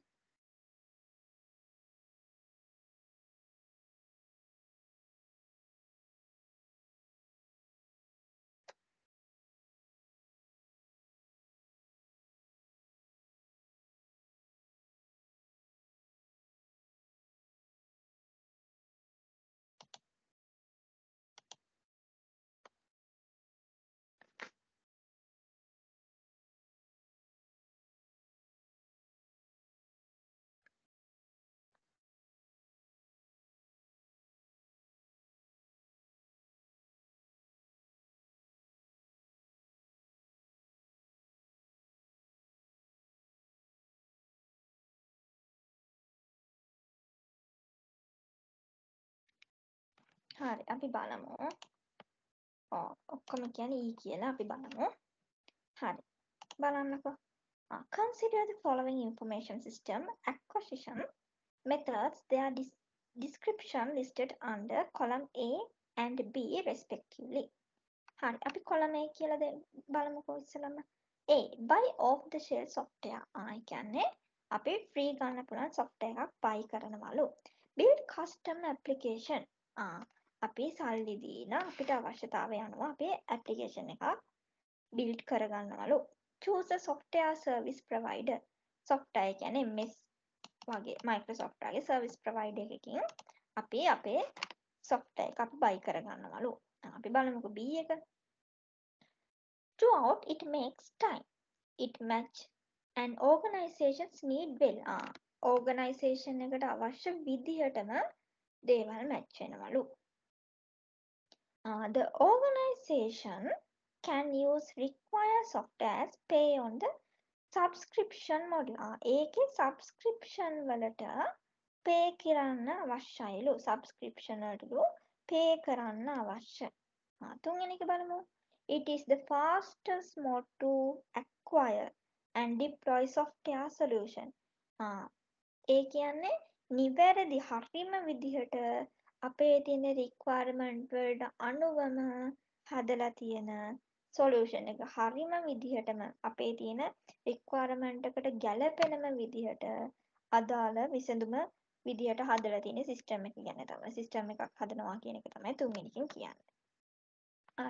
අපි දැන් චුට්ටක් බලමුකෝ මේක compare කරලා ඉවර වෙලා. buy off the shelf software. off the shelf software එකක් ගන්නකොට ඒ කියන්නේ අපි free software එකක් ගන්නකොට සාමාන්‍යයෙන් ඒ කියන්නේ අපි buy කරනවා. දැන් මෙතන තියෙනවා throughout the makes time can match organization needs well. අවශ්‍ය විදිහටම ඒ කියන්නේ අපේ අවශ්‍යතාවයට අනුවම ඒක අපිට හැදිලා තියෙනවා කියන එක තමයි මෙතන කියන්නේ. එතකොට off the shelf software එකකින් අපිට අපේ අවශ්‍යතාවයට අනුවම ඒ කියන්නේ අපිට අවශ්‍ය දේවල් ටික විතරක්ම ඇතුළත් කරලා software එකක් අපිට ගන්න පුළුවන් කියලා ගොඩක් වෙලාවට most probability ඒක හරියන්නේ නැහැ. ඊට පස්සේ දෙවෙනි එක ගත්තොත් එහෙම the organization use require software and pay on the subscription model. off the shelf නම් අපි pay කරන්නේ නැහැ. off the shelf නම් අපි pay කරන්නේ නැහැ. එතකොට ඒකත් නැහැ. It is the fastest method to acquire and deploy software solution. fastest method ඉක්මනින්ම අපිට ලබා ගන්න පුළුවන්ලු. ඊට පස්සේ deploy software solution. ඒ කියන්නේ අපේ තියෙන software solution එක අපේ අවශ්‍යතාවයට අනුව software එකක් මට මේ ලියුමක් type කරගන්න තමයි ඕනේ. ඒකට මම software එකක් වෙන කෙනෙකුට කියලා හදා ගන්නවට වැඩිය මම බලනවා මට ඒක download කරගන්න පුළුවන්ද ඔය තියෙන එකකින්. නැත්තම් මට ඕනේ මගේ තියෙන ෆොටෝ එකක් චුට්ටක් crop කරගන්න. නැත්තම් ෆොටෝ එකේ තියෙන දෙයක් black and white කරගන්න. එතකොට මොකද මම බලනවා මේක මට ඉන්ටර්නෙට් එකට මොකක් හරි software එකක් download කරගන්න පුළුවන්ද කියලා. ඉතින් එහෙනම් fastest හොඳම method එක තමයි fast method එක විදිහට අපිට ගන්න පුළුවන් මොකද ඉක්මනින්ම අපිට කරගන්න පුළුවන් method එක විදිහට අපිට ගන්න පුළුවන් මොකද්ද? මෙන්න මේකයි. මේක වැරදි වෙන්නේ අපිට සල්ලි ගෙවලා ගන්න ඕන. එතකොට මේක ගත්තොත් එහෙම organization need එකටම අනිවාර්යෙන් හදනවා නම් අපිට ඒක customize software එකක් වෙනවානේ. ඒක customize software එකක් වෙනවා. customize software එකක් නම් අපිට අනිවාර්යෙන් ඒක pay කරන්න සිද්ධ වෙනවා. එහෙනම් 1ට 3 එන්නේ. 1ට 3 වෙන්නේ. එතකොට මම මෙතනදී ඔයගලන්ට තව ටිප් එකක් කියන්නම්. දැන් මෙහෙම ඒවා එනවනේ. මෙහෙම එතකොට ඔයගලන්ට තියෙන මැච් කරන්න. එතකොට ඔයගලන්ට දැන් මේ එකක් ඔයා එක්සැක්ට්ලි හරියට හොයාගත්තා නම් ඔයා බලන්න මෙන්න මේ විදිහට නැති ඒවා තියෙනවද කියලා. අපි බලමුකෝ. දැන් අපි හොයාගත්ත 1ට එන්නේ 3 කියලා. 1ට එන්නේ 3 කියලා අපි හොයාගත්තා. අපි බලමුකෝ 1ට 3 එන්නේ නැති ඒවා තියෙනවද කියලා. එන්නේ නැහැ. එන්නේ නැහැ. ආය B B එන්නේ නැහැ 1ට 3 නැහැ. C එකේ නම් තියෙනවා. එහෙනම් C එක හරියන්න පුළුවන්. D බලමු. D එකෙත් 1ට 3 නෙවෙයි තියෙන්නේ. ඒකත් නැහැ. එහෙනම් ඔන්න C හරි E හරි තමයි උත්තරේ. C හරි තමයි E හරි තමයි උත්තරේ. එහෙනම් ඊට පස්සේ අපි මොකද්ද කරන්නේ? build custom application. custom application ඒ කියන්නේ අපේ අවශ්‍යතාවයට අනුවම අපි software එක හදනවා. අපේ අවශ්‍යතාවයට අනුවම අපි software එක හදනවා. බලන්නකෝ. මොකද්ද අපේ අවශ්‍යතාවයට අනුවම software එක හදනවා කියන්නේ මොකද්ද? Throughout it take time it can match an organization needs well. අවශ්‍යතාවයට needs කියන්නේ අවශ්‍යතාවය කියන එක. හරිද? අපේ අවශ්‍යතාවයට අනුවම software එක හදනවා. මෙතනත් කියන්නේ මොකද්ද? custom application එකක් හදනවා. දෙකට එන්න එක. දෙකට එක තියෙනවද බලන්න මේකේ. මේ දෙකේම මේ දෙකේ බලනකො මේකේ තියෙන දෙකට දෙක. දෙකට දෙක. අනිත් එක බලන්න ඕනෙත් නෑ අපිට උත්තරේ ඇවිල්ලා C කියලා. හැබැයි අපි අනිත් එකත් බලමු මොකද්ද තියෙන්නේ කියලා. choose a software service provider. software service provider එක provider කෙනෙක්ගෙන් software එක download කරගන්නවලු. මොකද්ද එතකොට? Microsoft Word, Microsoft packages වගේ තියෙන්නේ අපිට ගන්න පුළුවන්. යම්කිසි subscription එකක් අපිට ඒකෙදි use කරන්න සිද්ධ වෙනවා. ඒ කියන්නේ අපිට සල්ලි දීලා තමයි ඒක ගන්න ඕනේ. එතකොට ඒගොල්ලන් සාමාන්‍ය ට්‍රයල් ඔය විදිහ වගේ සාමාන්‍ය ගොඩක් වෙලාවට මාසයක් වගේ ට්‍රයල් වර්ෂන්ස් දෙනවා මේ software එක ඔයාලට ගැලපෙනවාද කියලා බලන්න. එතකොට ඔන්න ඔය විදිහේ softwares වලට අපිට යන්න පුළුවන්. එතකොට මේකේ answer එක E තමයි answer එක වෙන්නේ. ඔව් ඔක්කොම E වගේ E තමයි දාලා තියෙන්නේ. එතකොට answer එක E කියලා අපිට ගන්න පුළුවන්. එතකොට මේව හොඳට කියන්නේ ඒ ට්‍රික්ස් ඕගොල්ලන් බලා ගන්න හොඳට නැත්නම් එහෙම දැන් ගොඩක් වෙලාවට මේක දැන් මල්ටිපල් ආන්සර්ස් නේ ගහන්නත් තියෙන්නේ. එතකොට ඕගොල්ලන්ට පුළුවන් තරම් බලන්න මේ වැරදි එහෙම එනවා නම් ඒවා අයින් කර කර යනකොට හරි ටික ඉතුරු වෙනවා. ඒ කියන්නේ රිස් ඇත්තටම එකක් ගහනකොටත් වැඩිය ඇත්තට මල්ටිපල් ගහන එක රිස්කි. දැන් ඕගොල්ලන් දැක්කනේ ඕගොල්ලන් මම මුල්දෙම කිව්වනේ ඕගොල්ලන් හරි එක ගහලා සමහරට ලකුණු නැහැ කියලා. අන්න ඒ නිසා. ඊට පස්සේ අපි බලමු 6 වෙනි ප්‍රශ්නේ. මොකද්ද? Consider the following activities that need be done. මෙතන තියෙන්නේ මොකද්ද? බලනවා මොකද්ද? Which of the above activities can be accomplished using computer application software? computer application software එකක් use කරලා කරන ඒවා තමයි මෙන්න මෙතන අහන්නේ. චුට්ටක් උත්තරේ දාන්නකෝ එතකොට 6ට. 6 වෙනි එකට.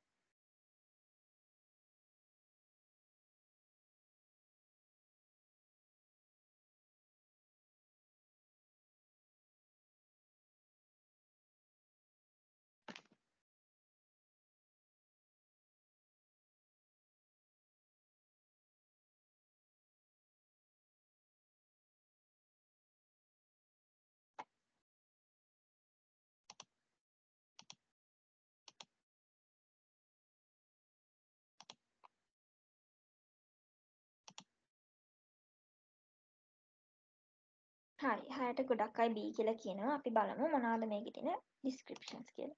start the computer. computer එක start කරනවලු. computer එක start කරනකොට ඒක computer එක start කරනකොට අපි යම්කිසි මොකක් හරි application එකක් කියන්නේ මේ application software එකක් run කරලා තියෙනවද? නැහැ. මං කිව්වා OS එක කියන එක load වෙලා තිබිය යුතුයි application software එකක් run වෙන්න. OS එක කියන එක load වෙලා තිබිය යුතුයි application software එකක් run වෙන්න.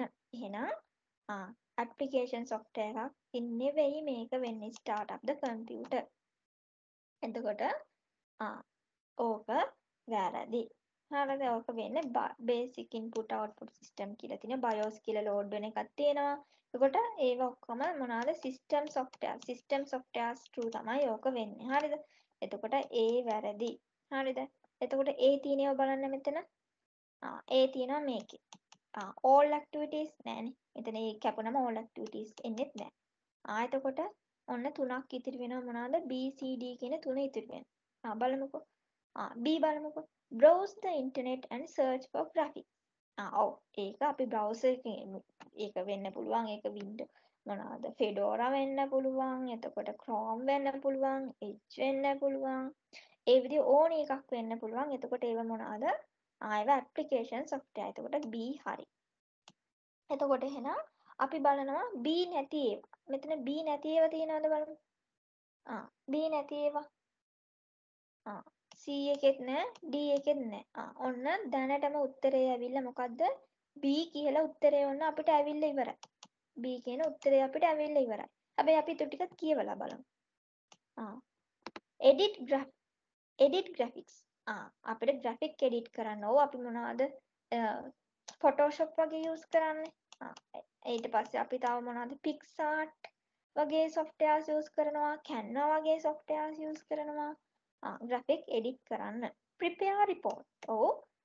අපි MS Office එකේ තියෙන මොනවා Excel එතකොට අපිට Word වගේ ඒවා ගන්න පුළුවන් report generate කරන්න C හරි D හරි ඊට පස්සේ බලමු manage computer memory files computer memory files manage කරන්න අපි මොකද්ද මම කිව්වා මොකක්ද මේකට එන්නේ මතකද මං කිව්වා defragmentation manage computer memory files තියෙන memory එක මෙහෙම මං කිව්වා මේ මෙහෙම තියෙනවා එක හැමතැනම විසිරීලා තියෙනවා මේ ටික එකට කරලා හදනවා defragmentation එතකොට defragmentation එක අපි මොකටද කතා කරේ මේන්ම තියෙන function එකක් මේන්ම තියෙන function එකක් එතකොට ඒක application software එකෙන් සිද්ධ වෙන දෙයක් නෙවෙයි ඊට පස්සේ control access printers connect to the network access printers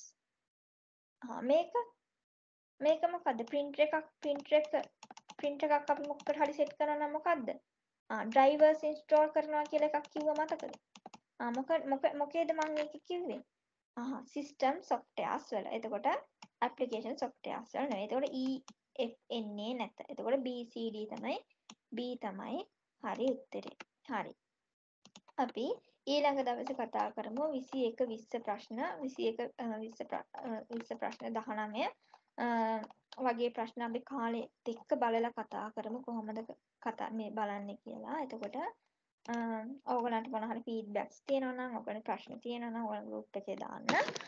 මම මේකේ පාස් පේපර් ක්ලාසිෆිකේෂන් එක මම ඊට ටිකක් කතා කළාම ඕගලන්ට දාන්න. මොකද පාස් පේපර්ස් ටික නම් ඕගලන්ට 2022 VLE එකෙන් උනත් හොයාගන්න පුළුවන්. මම ඔයගොල්ලන්ට මෙන්න මේ ෂෝට් නෝට් එක එහෙම නැත්නම් මම හදපු නෝට් එක මේ හදලා තියෙන නෝට් එක ඔයගොල්ලන්ට ගෲප් එකට දාලා තියන්න. එතකොට ඔයගොල්ලන් සෙෂන් එකට ජොයින් වුණාට thank you good night